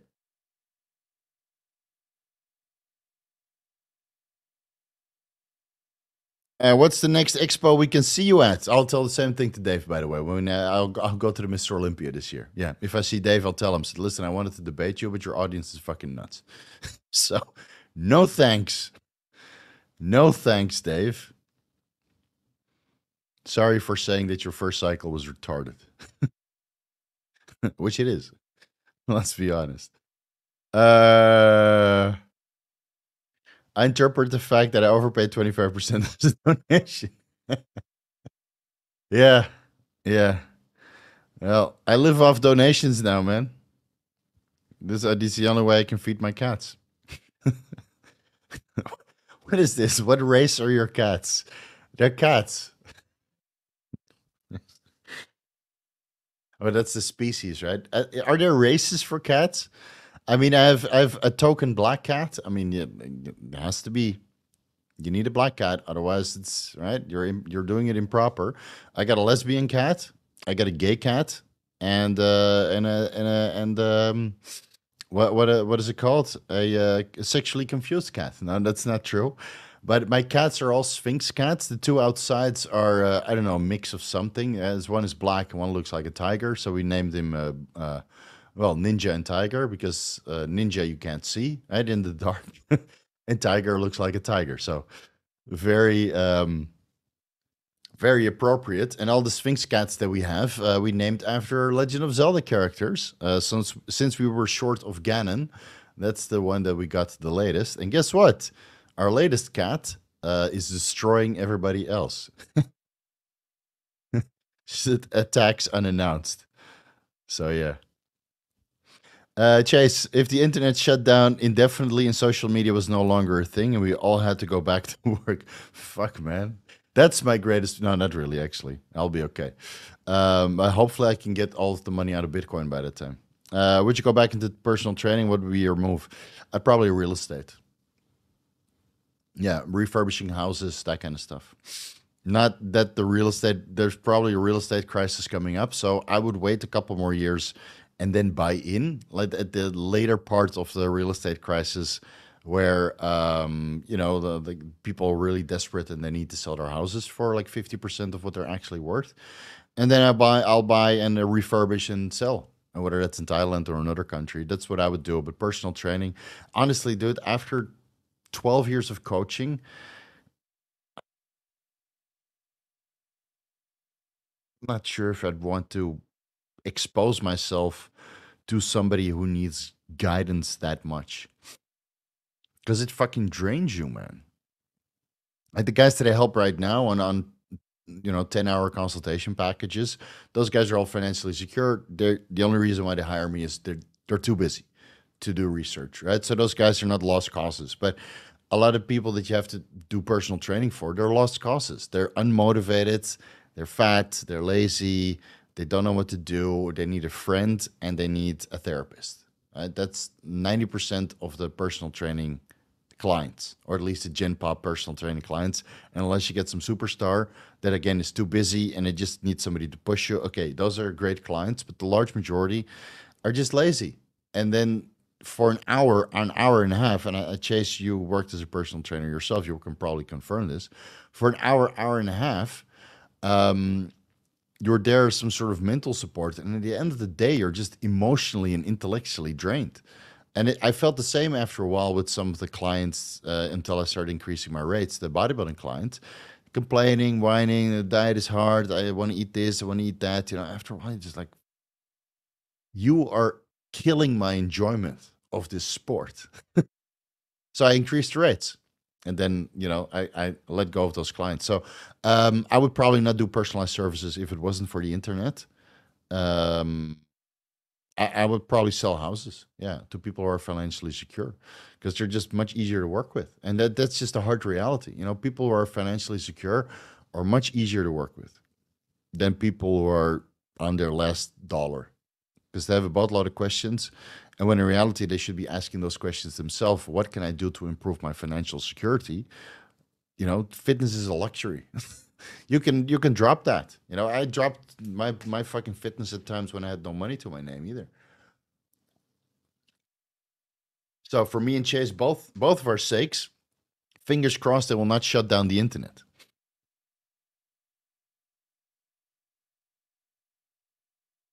Yeah, because we needed to survive. No woke cat. No.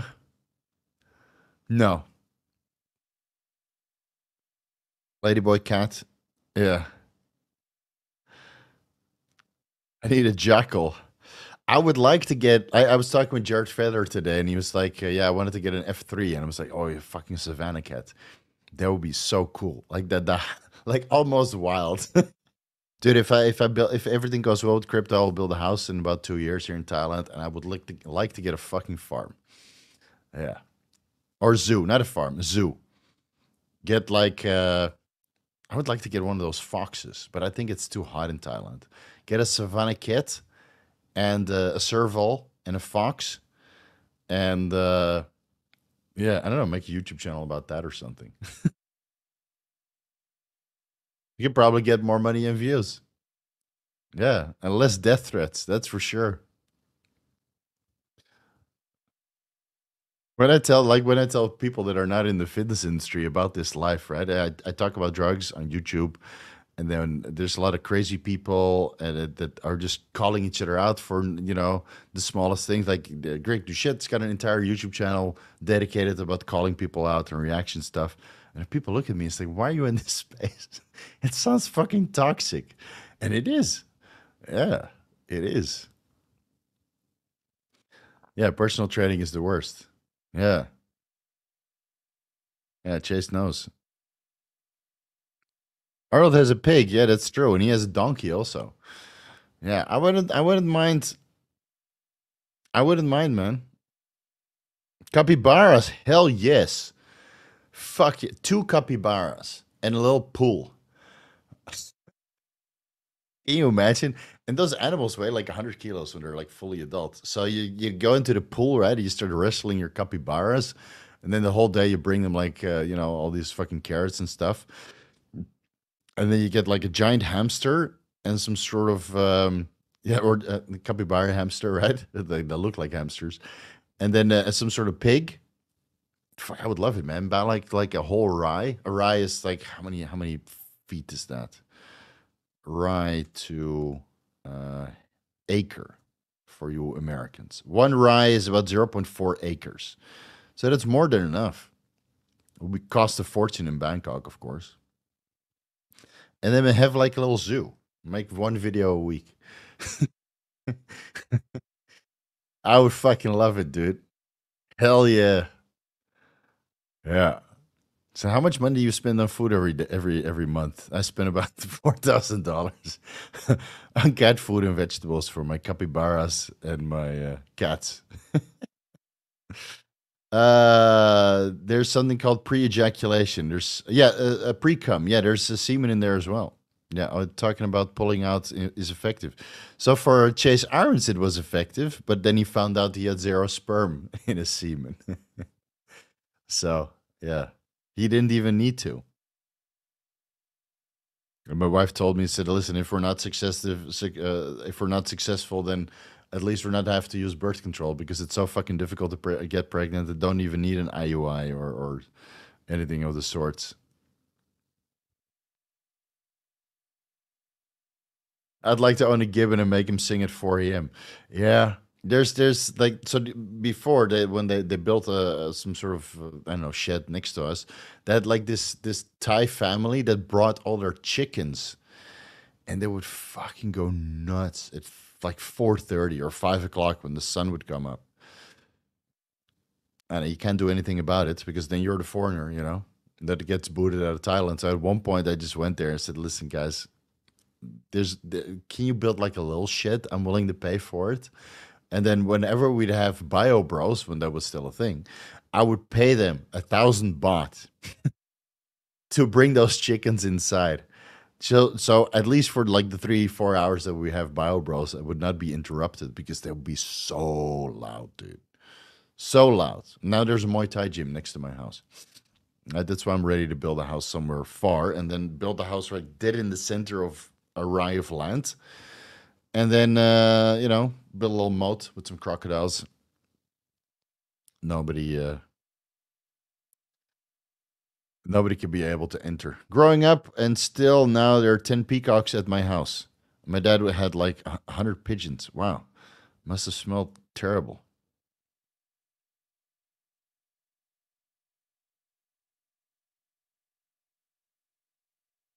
What could you eat like every day a month straight? Well, I eat the same food every day, man. I eat eggs, chicken, salmon, beef, and a protein shake, and I eat that every fucking day. And I eat vegetables and some chia seeds, and some nuts, mixed seeds and avocado as my fat sources, and I eat that every day. I could eat that every day for a month straight. I really don't care. I know that it's very nutritious. I meet all of my micronutrient requirements, and I even though I don't really know how to cook, it tastes good enough for me to enjoy it. And dude, I've been eating very basic since I was 18 years old, or 17 years old since I started really cooking. And I think it's one of the reasons why I still look, somewhat okay. One of the reasons why Mike O'Hearn still looks somewhat okay in his 50s. I think it's the food, man. I think it's the food. Is coach doing some kind of sport right now?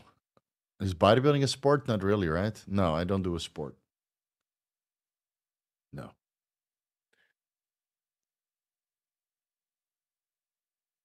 I lift things up and I put them down at the gym. Do you remember how much food you were eating on a bulk cycle? Yeah, about 600 to 1,000 carbs, depending on the activity levels. I would cycle through the carbs, and then protein would be, I don't know, 200 grams, 225 grams per day, because, I mean, eating that many carbs is protein sparing, so you don't need so much protein. And then we'd have a little bit of vegetables every meal. So, and I have like 2 cups of rice, 6 meals, 7 meals, and then like a little bit of protein, like 4 to 6 ounces, and a little bit of vegetables, maybe 6 ounces, and then I would eat that the entire day through. Yeah, good times. Oh yeah, and a little bit of chia seeds. I know you're a fan of chia seeds with meals. What kind do you get? The black ones, grind them, soak them. Yeah, the black ones. Yeah, I just get the cheapest ones. Sometimes it's black, sometimes it's mixed, black, white, and red. Whatever's on discount, man, then I buy in bulk. So I don't soak them. I add them to meals, and then usually it absorbs a little bit of moisture from the meal, right? So I add 1 tablespoon, and I think it really helps with skin quality and insulin sensitivity, and you get a boatload of micronutrients. And then, of course, it's not really omega 3s, but it's alpha lipoic or alpha linoic acid, and it converts into omega 3. But it's a healthy source of fat. Yeah, so I've been doing that for, I think, a decade. Yeah, good for fiber, good shits, minimal wipes, good stuff.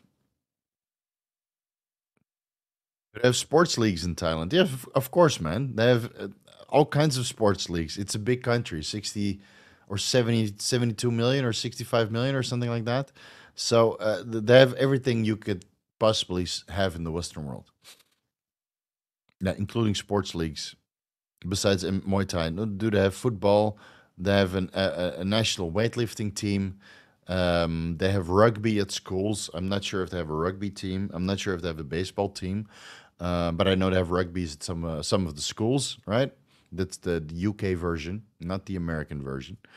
So that's the real hardcore version where you break your legs and noses and stuff. Um, yeah, they have all kinds of sports, man. People in Thailand are very active. Yeah, they love being outside, doing stuff, having fun. Has the coach ever played soccer? Not since high school. But yeah, I used to play soccer after high school all the time. Yeah, it was still better than doing your homework. Yeah, I sucked at it though.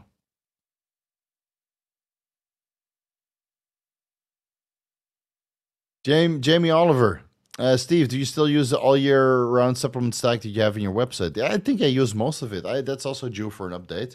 It's on the to do list, but I probably want to get through those steroid videos first. So I think I use most of it. Let me quickly go through it right now.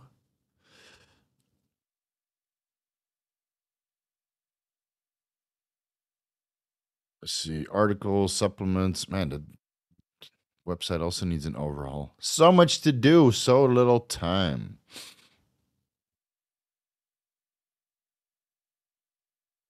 Steve year-round supplement. Man, it's already 4 years old. Holy moly. Let's see. Multivitamin, still take that one. Vitamin B100, still take that one, albeit that I split it up. Vitamin C with each meal, still do that. Vitamin E, yeah, 200 IUs, I still take that. Vitamin D3, 5,000 IUs, still take that. Vitamin K, 1 capsule, still take that. Magnesium, glycinate, citrate, yeah, still take 200 milligrams magnesium with each meal. N-acetylcysteine, 2,000 milligrams per day, still take that. Reduced glutathione I stopped taking because I do intravenous glutathione, but this is still a good way to get it in. The OP-TAC, the reduced version. Tadka I take 250 milligrams per day to not 500, but I'm not on cycle. And I take Atka, not Tadka, because it's available here. Tadka is not available in Thailand, so I take Atka. Dinomethane I don't take because I don't need it. My estrogen levels are balanced. Calcium D-glucarate I don't take because my estrogen levels are balanced. Still take fish oil with each meal, 6 capsules. Krill oil I don't take right now, but I would take it on cycle again.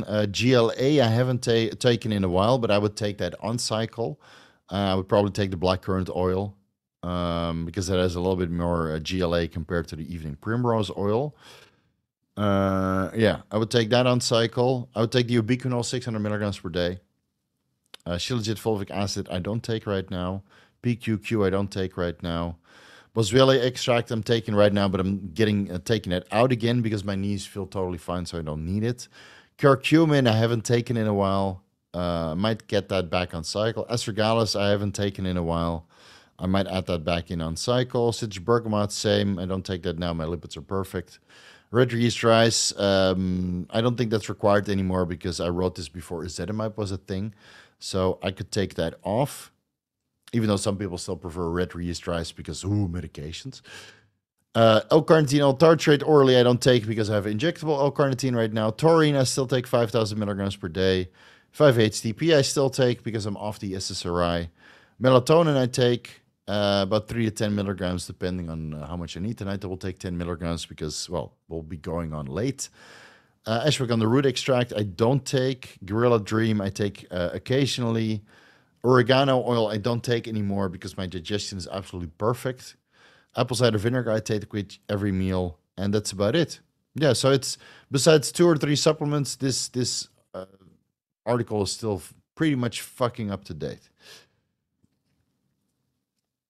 Yeah, let me link it down below. So I hope that gives you the answer that you're after. Any good recommendation for a good blood pressure meter? Well, it's linked down below. It's the Omron 7. Is it super accurate? No, but are all home blood pressure monitors, blood pressure cuffs super accurate? No, they are not. So what you do is you take the right arm and the left arm and you take the average. Right? Omron 7. It's linked down below with an Amazon link. It's under every video.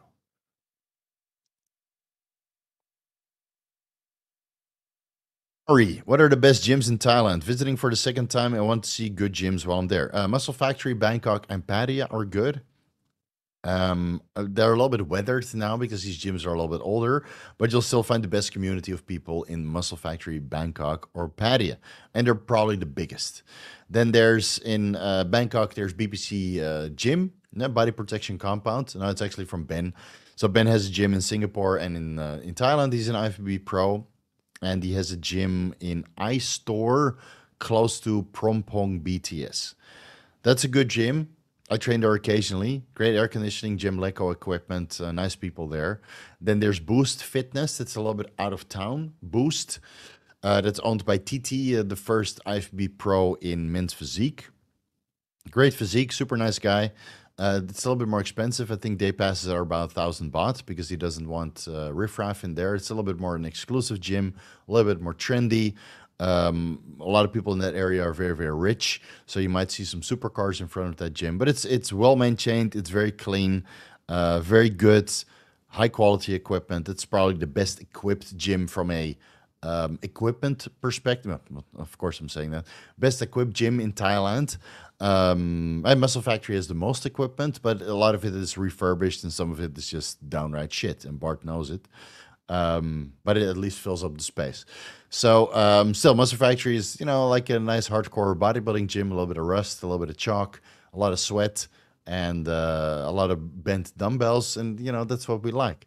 What else? The Brick in Pattaya is a good gym. Also a little bit trendy, like Boost. Mostly Thai people train there.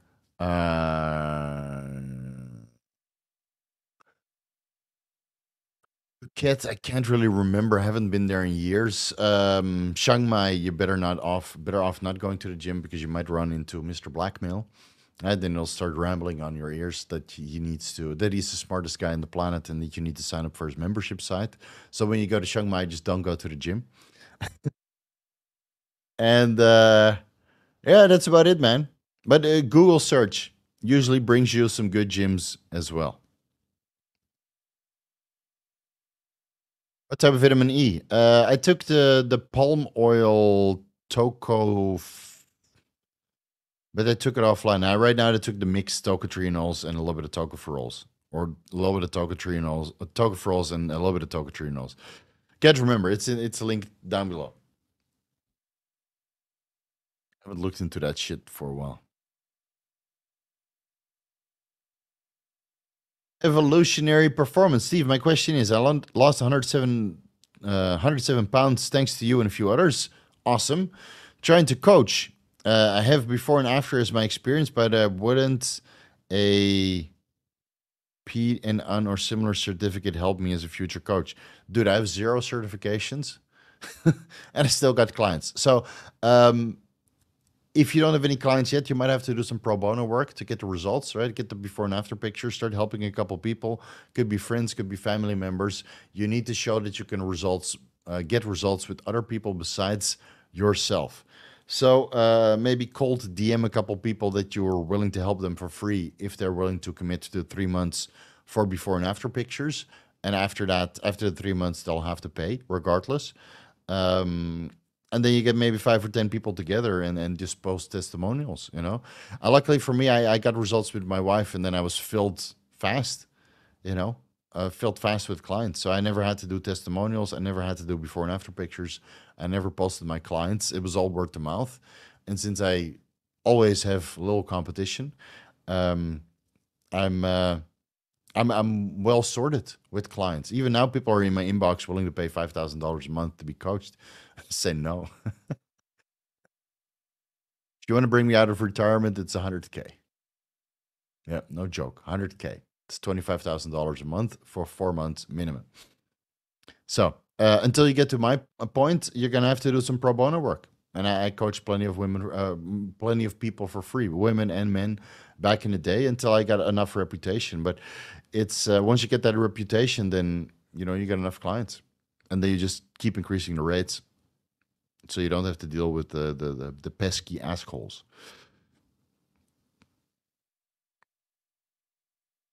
Thanks, Matt. I think IGF-1 is great. Yeah, you even have videos about it. Hey Steve, I saw your recent episode with Chase Irons. Wasn't to ask your opinion on megadosing vitamin K and the types of K you would recommend and what dosage. So it really depends on how bad your CAC score is. So I normally, which I just mentioned in the year-round supplement stack that I just reviewed, I think 2,230 micrograms of vitamin K year-round is more than enough. But if you have plaque buildup, then you need seropeptase, nattokinase, lumbrikinase, vitamin K at higher dosages, and vitamin D3 at higher dosages. But it really depends on how severe your CAC score is, right? So it could be, I think what Chase, he took a brand, I linked it at the podcast, and I think he took like, what was it, 50 milligrams vitamin K per day, something like that. I can't remember what but it's in one of the podcasts. So, and about a lot of vitamin D3, we went to a seminar with Dr. Eric Serrano, and he would administer 300,000 vitamin D3 to bodybuilders with a high CAC score, right, with plaque buildup, and reversed it. Yeah, concentrated K. Yeah, it's not ketamine. This is like concentrated K. This is like crisscross, that that rap group, like terrible, um, like 90s wordplay on real world. But anyway, Chase, what was the dose of that concentrated K? Let me look it up. Concentrated K. No, it's the first result on Google. The original. Oh, 30.5 milligrams K complex. Oh, this is a multivitamin. Wait a minute.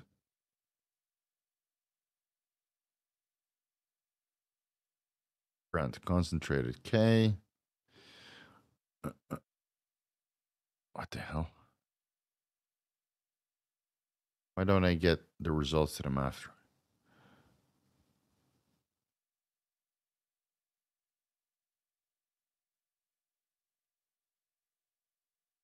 We're showing you stuff that ships to Thailand. Oh, fuck off. Dude.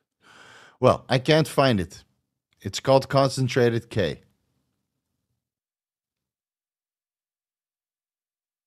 Two pills a day is what I did. One in the morning, one in the PM. Wow, my God. 60 milligrams vitamin K complex. Well, it worked. I love me some ketamine. That's right. Yeah, I took that once. Never again. 10 minutes of wondering if you're breathing or not. No fucking way. Am I breathing? 2 seconds have passed. Am I breathing? Another second has passed. Oh my God. Yeah. K-hole, is that the real red pill? I don't think you need to take drugs to open your eyes, man. I don't think you need to take drugs for anything in life, but sometimes it helps. I mean, LSD made me realize that I didn't want to live in Holland anymore. So then it took a while before I was able to exit. But yeah, yeah, Raphael. Also, you're gonna be disappointed, bro.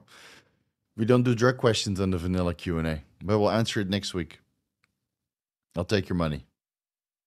Yeah, I'll take your money. Timestamp Sky will write down your question and send it over. Sucks, right? Ah, so disappointed. One pill, 25 milligrams K2, MK4, half a milligram MK7, 5,000 micrograms K1. So that's 5 milligrams. Yeah, so that's pretty stacked, man. 2 tablets of that. No, Chase Irons was able to reverse his a small CAC score. So it fucking works. Yeah.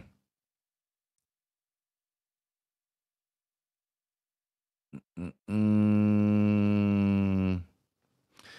Heard of cerebrium. Saw a neuroscientist and he wants me off cerebral lesson, but I'm like, nah, nothing can replace. No, I haven't really looked into it. No, there's so many of these so many of these neuropeptides out there. I'll do a cycle of cerebral lesson soon. Yeah. Let's see. What else is fun to answer?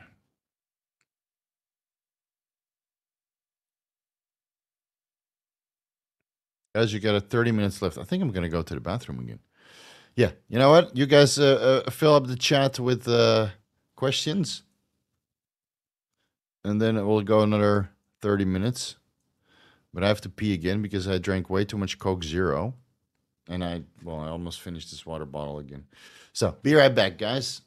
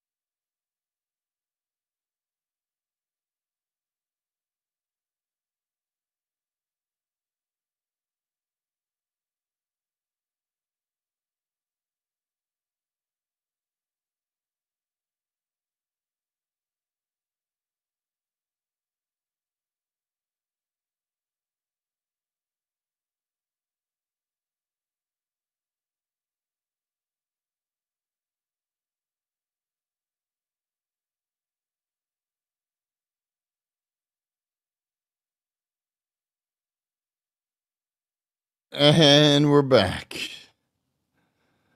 Uh, bored with drug talk. Ask something else. Still get drug. Dude, it never ends, man. It never ends. It never ends. Oh, you should see my DMs. Ugh, I did it to myself, right? I did it. He wanted to be the drug guy, so now everybody goes to me for drug questions. Opinion on Dr. Baker's criticism of cholesterol. Yeah, all these carnivore guys says that cholesterol is not the end of the world, right? But they cherry pick studies, and many of these guys are on TRT, and I don't think there's any promising results on high cholesterol levels on TRT. So um, you can choose who you want to listen to. You know, it's. I would proceed with caution. Chiang Mai made me realize how amazing of a city Bangkok is. Yeah, Chiang Mai is pretty laid back, man. Very quiet, small town. It's still a nice town. Couple big gyms. You can go to Doi. What is it? Doi Sutep. It's a little bit close. You can walk those steps up. The best thing about Chiang Mai is renting a motorbike and then doing the Maeon Son Loop. So you drive to Pai, and then you go on to Pang Mapa, which have a very big cave. It's called Tamlot, so you can walk through there, and then you drive to. Is it Mae Sariang? Anyway, you do the Maeon Son Loop, so you just drive around, and then at the end you get to Doi Intenon, and you drive up the mountain. It's about 2.5 kilometers. Then you get to the top, and you're fucking cold. Yeah, that's a great trip, man. Takes a week. That's the best thing about Chiang Mai. Renting a motorbike, you get an Nmax or an Xmax, and then you start driving through the mountains. And then in Pai, you do some mushrooms. You just don't tell anybody about it. Of course, the next day you don't drive. You take at least one day to reflect on your experiences. That's what Pai is known for. Drug.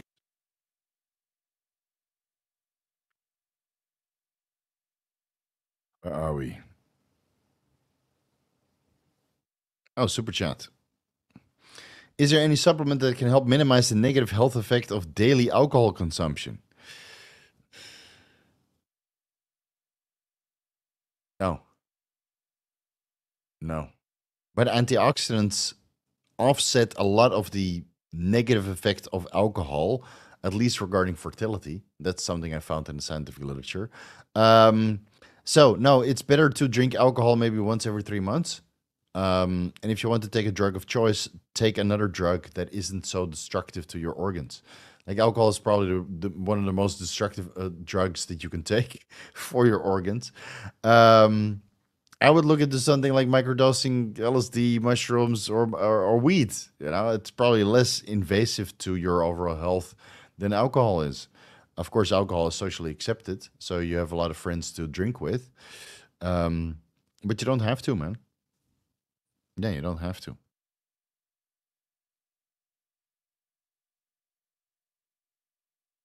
I was literally about to ask, what is it? As in being reduced? Steve, do you know a lot about autophagy and its effects on loose skin? I'm not entirely sure if fasting will help with loose skin because I fasted so many times and my skin only gets looser as I age. So I, I think it's just part of life, man. It's just part of life. I mean, you see, Flex Lewis. He just posted a video, I think, on his Instagram page, and he's my age. He's also 40 or 39, and he's, of course, he was always shredded. And then you see a video, and he's got a little bit of loose skin on his lower abs too. It's just, and this guy was fucking peak physical. Let's see, Flex Lewis.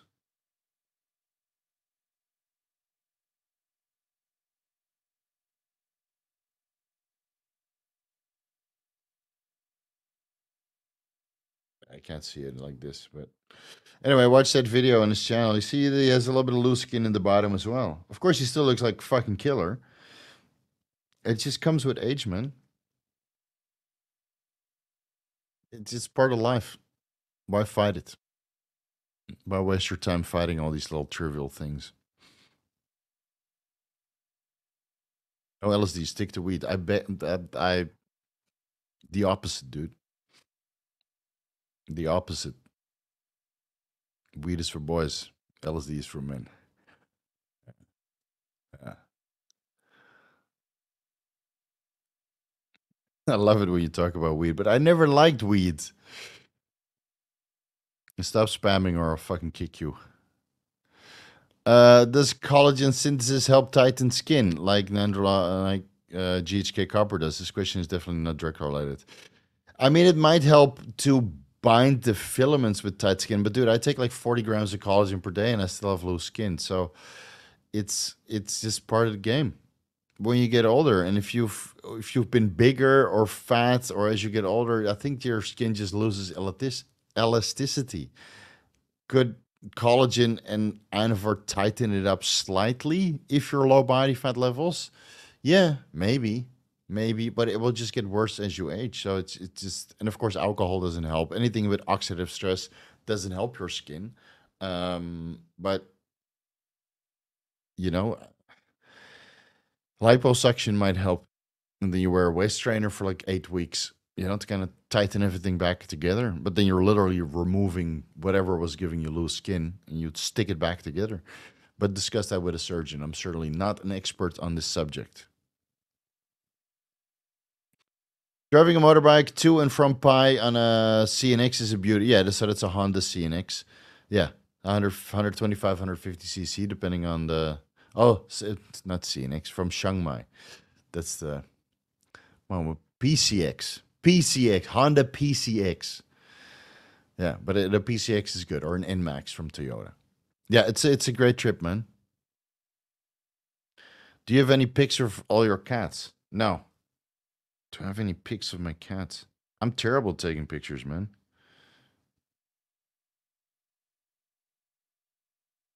I have a picture of my wife in an igloo.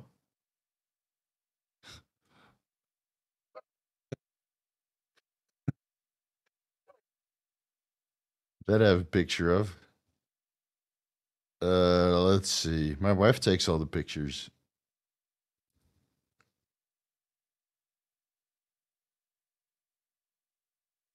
It's all patio bullshit. Where are my cats, bro?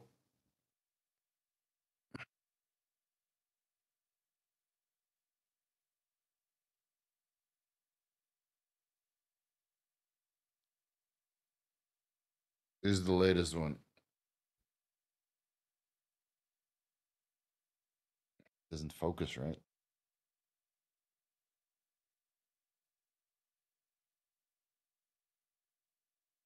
So cute. Anyway, I'm not sure if I got all the things that I should be showing. Anything else? This is the outside cat.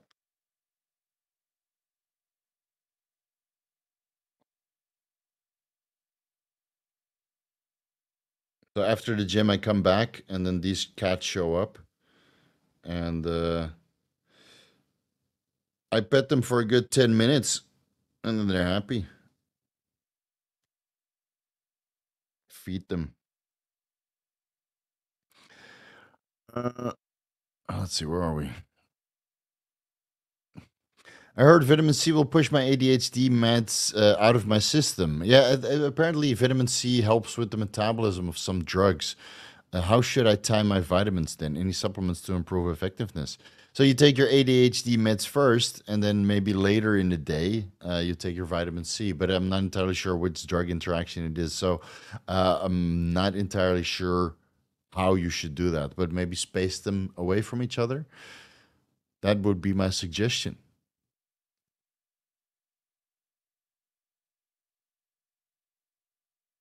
Marion, how much time do you spend a week creating your YouTube content? If you'd have to start your channel from scratch now, what would be your strategy? I think spend about 50 hours a week. Yeah, 50 hours, maybe more. I mean, I do about 1 hour consultation per day. So that's only, let's say 6, 7 hours a week. And then with, the emailing back and forth and setting it up, you probably spend like 10 hours a week. Yeah, and the other 50, 55 hours or something is YouTube content, research, recording. I mean, I still suck at recording, so it takes way longer than you guys see, especially with some of the things with the unpronounceable medical terms, right? So you have to say it like a million times before it gets good. That's why there's so many jump cuts. Yeah, because I mispronounce sometimes, and then I'm like, "Fuck!" You have to re-say the whole sentence, and after a while, I give up, and I just cut out the terrible part. Um, so yeah, I spent a lot of time on the YouTube channel. Yeah, which I can't wait to dial back. But right now, I don't have an excuse to dial it back because I spend adequate time with my cats and adequate time with my wife. Of course, when I have kids, then I'm not going to be the asshole dad that my dad was always working. So I will be spending a lot less time. But by that time, all the best dose videos will have been done, and then you guys should be good to go for a while. Because I don't even know what to do after that. I kind of discussed everything already that I wanted to discuss, and I redo some of the older content. I asked you guys a while ago, like, which videos do you want me to redo? No reply. Nobody went through my catalog and said, I really want you to redo this video. So I'll just do the best those videos and maybe throw in a little bit things from my to-do list here and there. And then at one point I'll run out of content, and then I know Vickers Q&As, I guess, and podcasts. But I don't know, man. Reaction content. I know it's popular, but fuck, man. Fucking eat your soul.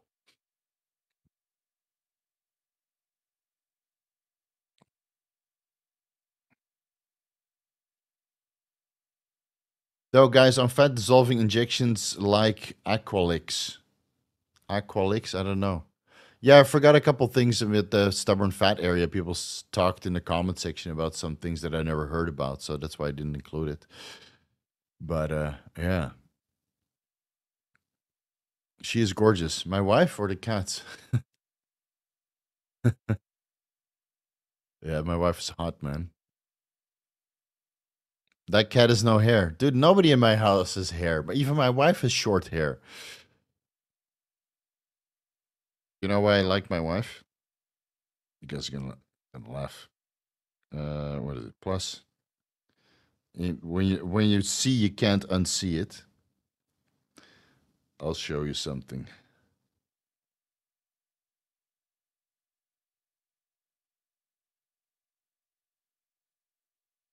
Come on, zoom in. For the guys who watch Star Trek, it's my wife. It looks exactly like the Paul, albeit that she does smile, and she is more funny than the Paul. Let me see if I can find a picture of my wife. Yeah, the Paul. Man, it doesn't focus right. Albeit blonde. Anyway, short hair is where it's at. So nobody in the household has hair. My cats don't have hair. My wife barely has hair, and I know, I fucking hate hair. Yeah. My thoughts on Botox. There's your answer. I mean, if it bothers you, then take it. I think my wife took Botox for a while, and then she stopped taking it because every time I made her laugh, it's like nothing happened. So I told her just stop doing it because she doesn't have bad wrinkles. I know I've come to a point where I just don't give a fuck. I don't know what it is, but no, man. Small, big, doesn't really matter. Wrinkles, no wrinkles. Hair, no hair. It doesn't fucking matter to me anymore, man. It's so trivial. It's so fucking trivial. And luckily here in Thailand, people are not so focused. Like if I were to live in Las Vegas or not Bota, Las Vegas or Dubai, where people are mad superficial, right? I might care more. I might get veneers. I might grow my hair out. But here in Thailand, everything is so laid back. And the funny thing about YouTube comment section, like people comment about shit all the time, right? They try to stab you or bring you down or whatever, to make little snide remarks. And it's so far. It's so far in between me and those people that make it. And I know where it's stemming from, right? It's stemming from insecurity, or people think that you're on the same level as their friends, so you make these snide remarks that you would make to your friends because that's friendly. But I don't see those people. I'll never meet those people. So it doesn't fucking phase me anymore. I'm at a point where I'm very content with where I am. And if I have a fuckload of wrinkles and a pimple here or there, or grooves in my head here because I sleep like that. So you see this, right? So you sleep like that on one side, and then you get these grooves, or the other side. I'm so married. I'm off the market. It doesn't fucking matter. But if you want to get Botox, yeah, go for it, man. Chase knows. Yeah, get that work in while you can. Chase has no more time. That's why he was off cycle. All he did was live streams, and then he got his wife pregnant, and he did some content, and now he's got a baby, and Chase is gone again. Yeah, I'm so happy for you, dude. I'm fucking happy for you, dude. I can't fucking wait. Yeah. And then Chase, well, you put a third generation bodybuilder on the planet because we both know what's going to happen. We'll put a second generation, but since Chase's parents were also into lifting, there will probably be a third generation bodybuilder, or at least into fitness because he got a daughter. Just no, just instill it, man. No OnlyFans and no fucking bikini class. Don't contribute to the sex fest. Treat that body like a fucking prize. Mm.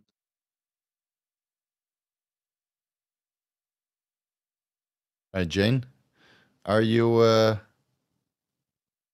are you spamming now? Be careful. Be careful. Let's see. Man, I'm getting tired.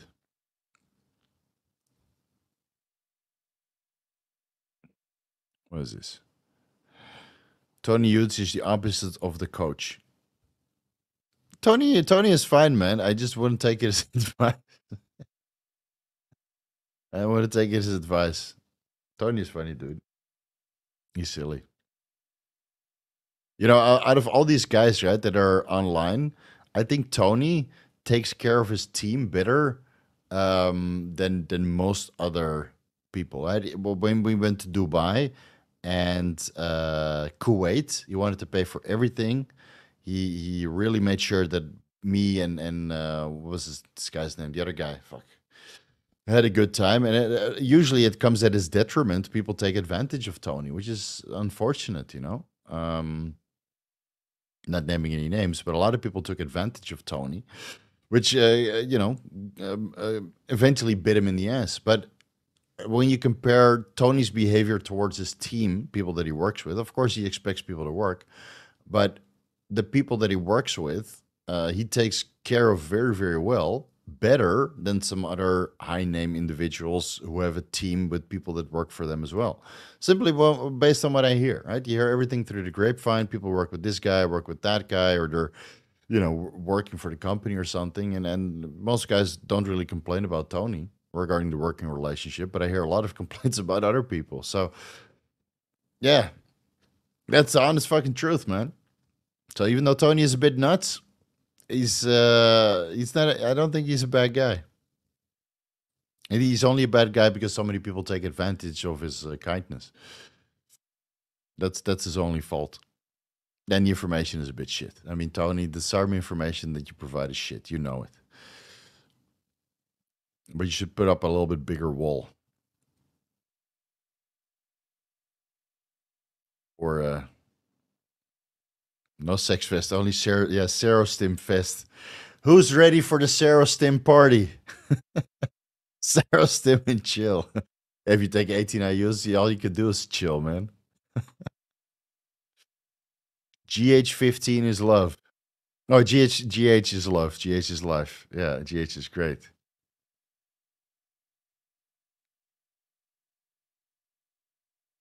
You know you failed as a dad when your daughter is an OnlyFans. I don't know. I've been living in Thailand for such a long time. It doesn't surprise me, man. You know how many women here are in some sort of sex industry? It's insane, dude. It's insane. The women at Muscle Factory, Bangkok, and Pattaya, the amount that have OnlyFans or that do prostitution or freelance work, you have no idea. There's so much of that. I don't even see it anymore, you know, unless these girls start twerking in front of me. And then I'm like, "Ah, fuck off." It's how you know when you're off cycle, right? Somebody starts twerking in front of you and you're like, oh, get out of here. I want pizza. You show me pizza, you know, you get a rise out of me, but you start doing shit. No, man, get out of here. Yeah, Lawrence Fishburne had a daughter who did porn. Hurts, man. That would fucking hurt. So all the more incentive to be a good parent. Because again, there's too much shitheads on the planet already. So you got to spend the time, man, and put something of quality on the planet. How disgusting. Who are they? They have Instagram. If I share their Instagram, then it's my fault, right? So come to Thailand. I'll point you to the right direction. But what you can do is you go to Muscle Factory Pattaya or Muscle Factory Bangkok Instagram page, and then you look for the tags. Right? You go to the tags, you'll find them easily, right? I didn't point them out to you, but they'll tag the location. So either go to Muscle Factory Pattaya or Bangkok location, or to their Instagram page, and you look at the tags, and then you can easily find those girls that are twerking in the gym. Yeah, is that true? Let me do a quick recon for you. Quick recon, man. This figures Q&A got completely derailed. It's at least better than talking about PEDs all day.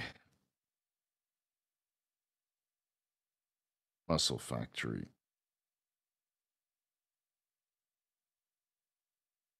Not like I talk about PEDs on the figures Q&A. It's also on, you know, all kinds of other things, consultations and that kind of stuff. Sometimes you just like, ugh. All right, let's go to the location of Muscle Factory Patio. Recent. Oh, this is Bangkok.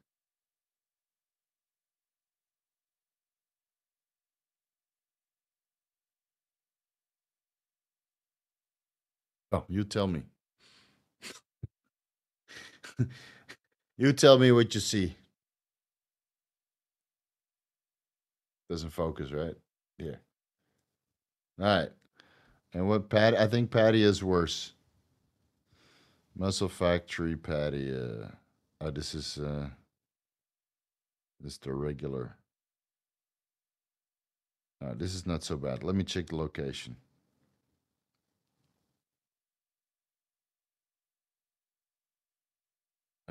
Places. Oh, come on. There's location for that.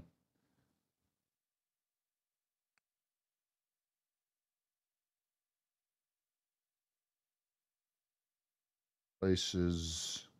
There we go. Recent. Loading.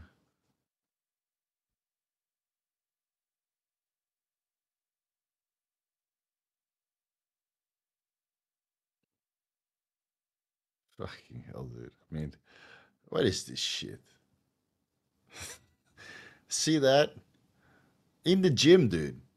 Fucking asshole in front of the camera. You know what? Fuck it. Here, what is this? What kind of angle is this? What the fuck is this? God damn. That's the shit you got to deal with when you live in Thailand. You know, before we had to go to the go-go bar to see that. You would have to look it up, and now it's in the gym all day. Well, that's the life I chose, right? All right, Octavian. There you go. Nice work. This life is a lot more fun than the regular. Yeah, man. It's you catch me at the right time. No different than EOS in Vegas. Where did I go? And where was this Flex Lewis after party? This year I might come without my wife. So I might have to go to Sapphire.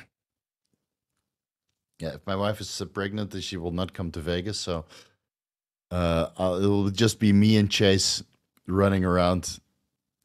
Yeah, definitely not going to EOS and Sapphire. Spending all those super chats. No, we'll be doing super chats of our own. And then by that time I'll be on cycle, so at least I'll have, I'll feel a little bit less bad about girls twerking in front of me. Let's see.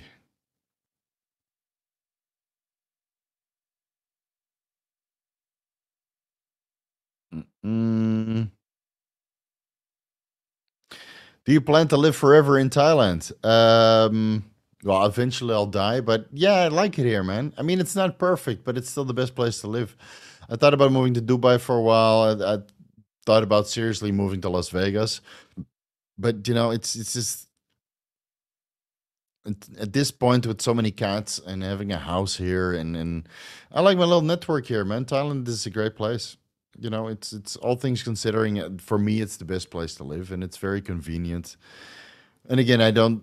People are so laid back here that they don't really care much about your appearance. So if you're small for a while, fine, it's fine. People are not going to hold it against you. But I felt that Dubai and Las Vegas is a little bit more shallow in that sense, where you need to look a certain way, and then you feel pressured to look a certain way. So you'll take more drugs to look that way, and maybe do the veneers and stuff. And I don't think my teeth are that bad.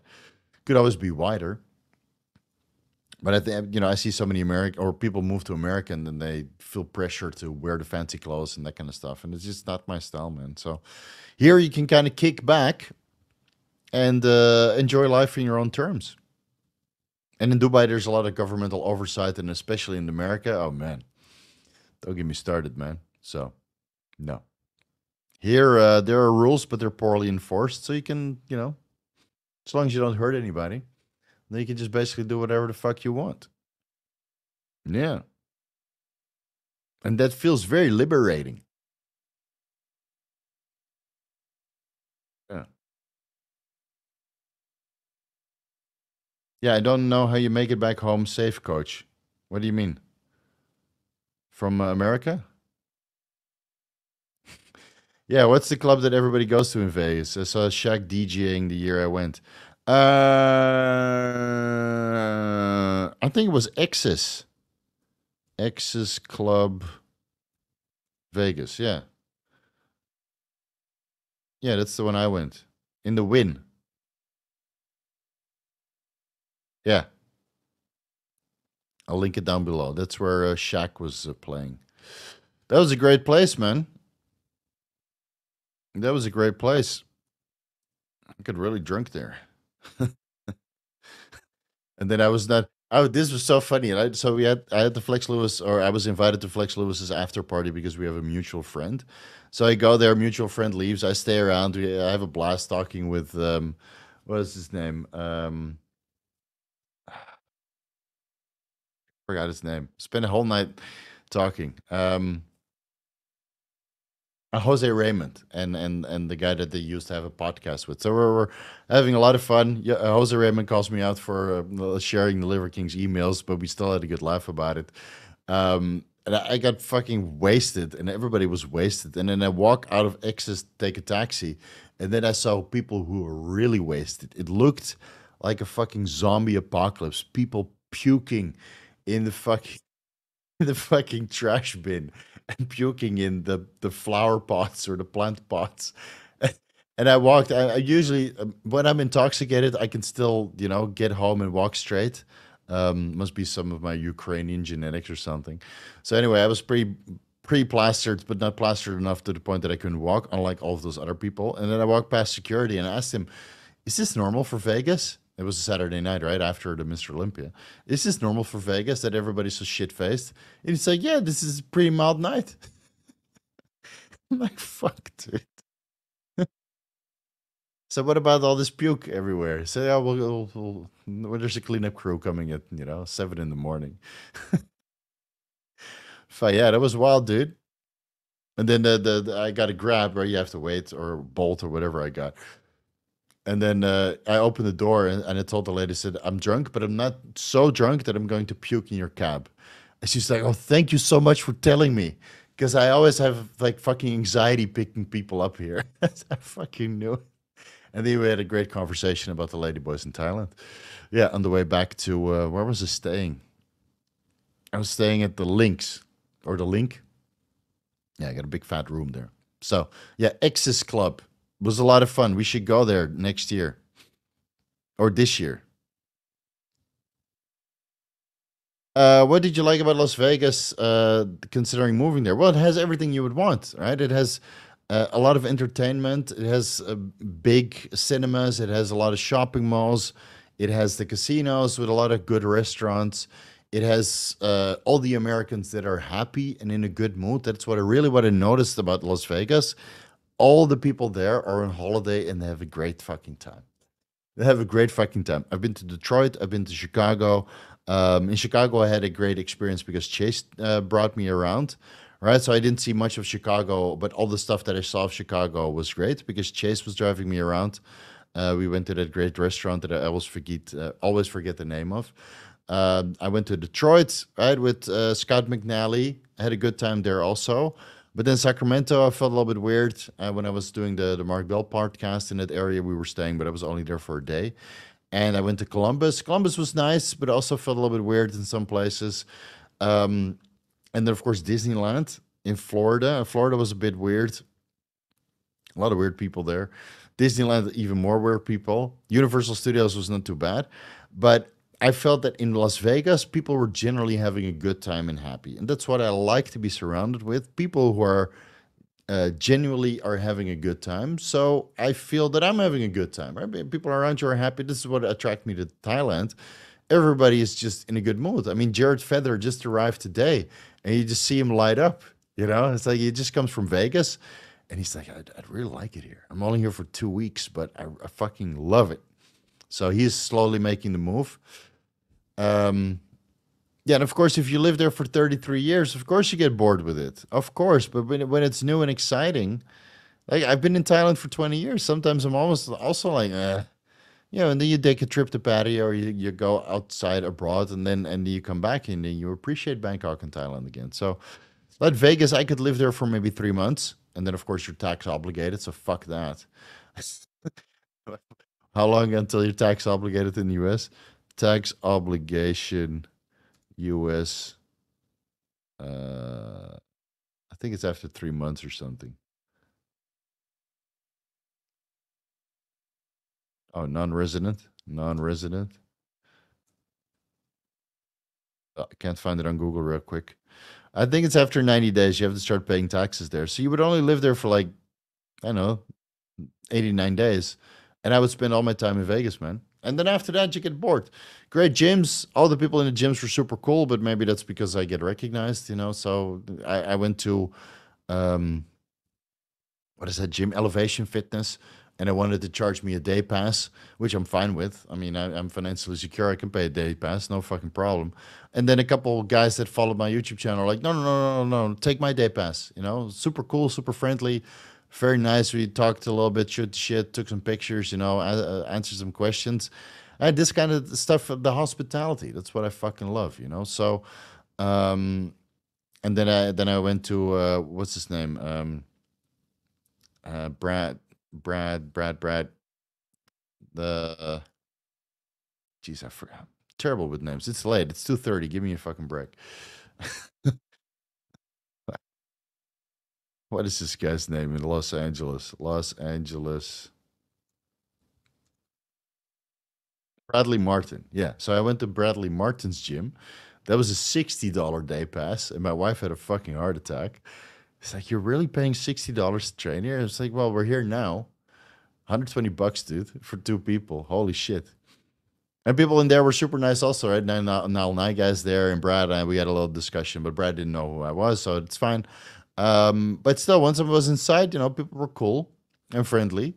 So I got a warm welcome in most bodybuilding related places, and the same was in Dubai, even though it wasn't, you know, known at that time. And in Oxygen Gym, I was known because people knew me from the bodybuilding competition circuit.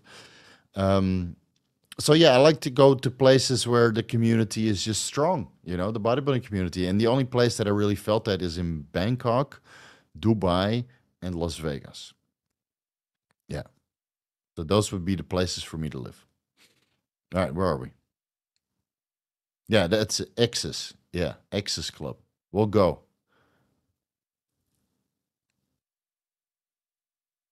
Emo, I'm ask in my live stream tomorrow. Yeah, ask Chase. Super chat him too. Super chat him. Fucking. How come nobody says in Russia is a good move? Well, you know why. They have rules, but they are poorly enforced. Why do you think so many Russians move to Thailand? Octavian, you're not in Russia, right? You're in Romania. So it's cheap and you can buy almost everything. Yeah, that's true. Yeah, but it's cold. I mean, there's so many Russians that moved from Russia to Thailand, man. All doing like illegal shit. Or OnlyFans. Yeah.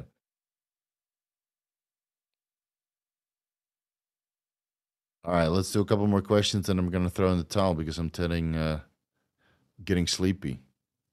What was your career back in the days in Holland? I was a financial business consultant, but it's a little bit of, a little bit ambiguous because we would use financial computer systems, which we would optimize mostly Oracle, we would use to call it.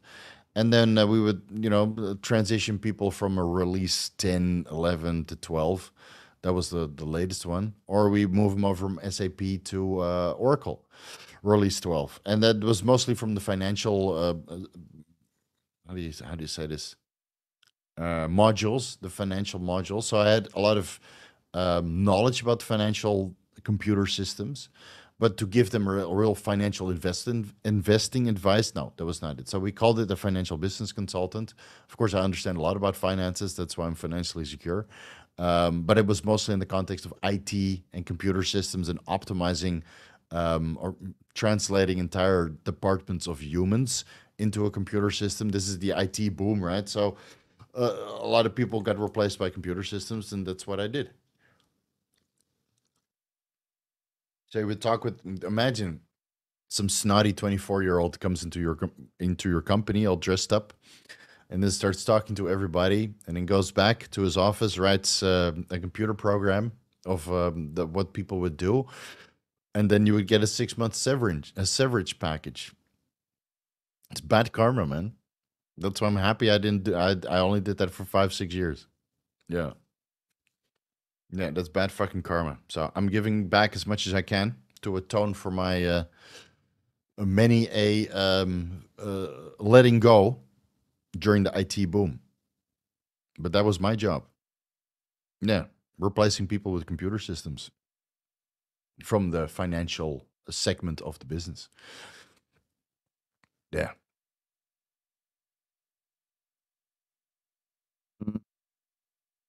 Thailand, Turkey, Greece, and Dubai are second Russian homes. Yeah, because they're all chill places, So just and Russia's pretty strict, man.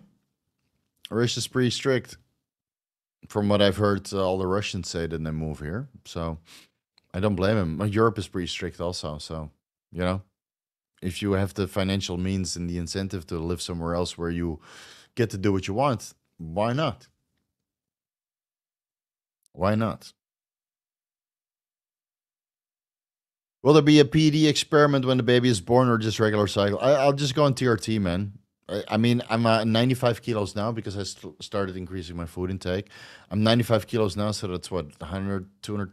Let me see. And it's without the Increlex. Kg, 2 pounds. 95 kilos. Yeah, so 210 pounds.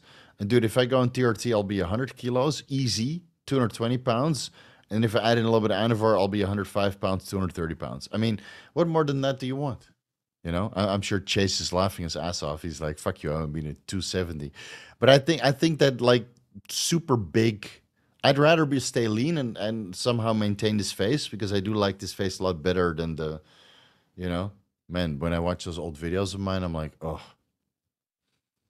yeah. Maybe like in the morning I'm a little bit leaner. Now it's the end of the day, and I went to Cheesecake Factory, so a little bit, not as streamlined as normal. Um, but I like the way I look now.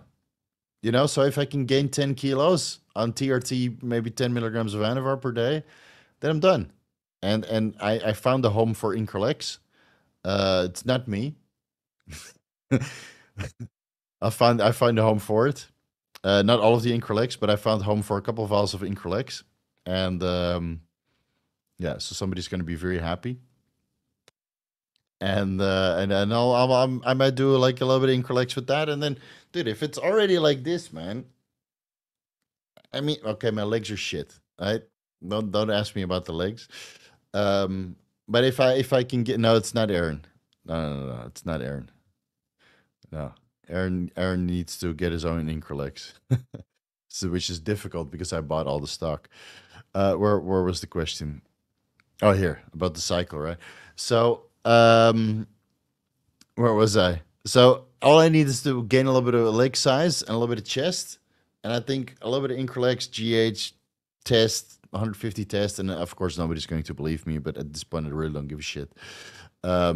He's on a full-blown cycle. So no, I used to be 260, okay? I have a lot of muscle memory, let's put it that way. So a little bit of test, a little bit of Anavar, not even Primo because it's unaffordable right now and I don't want to waste that money. I'm not going to spend $16 to $35 per ampule when I can literally feed a kid for 2 days for one single ampule of Primo. So don't be stupid, right? I'm financially secure, but money still matters, right? You have to keep it into perspective. So test, Anavar, pharmaceutical, Increlex that I have, GH that I have, and that's it.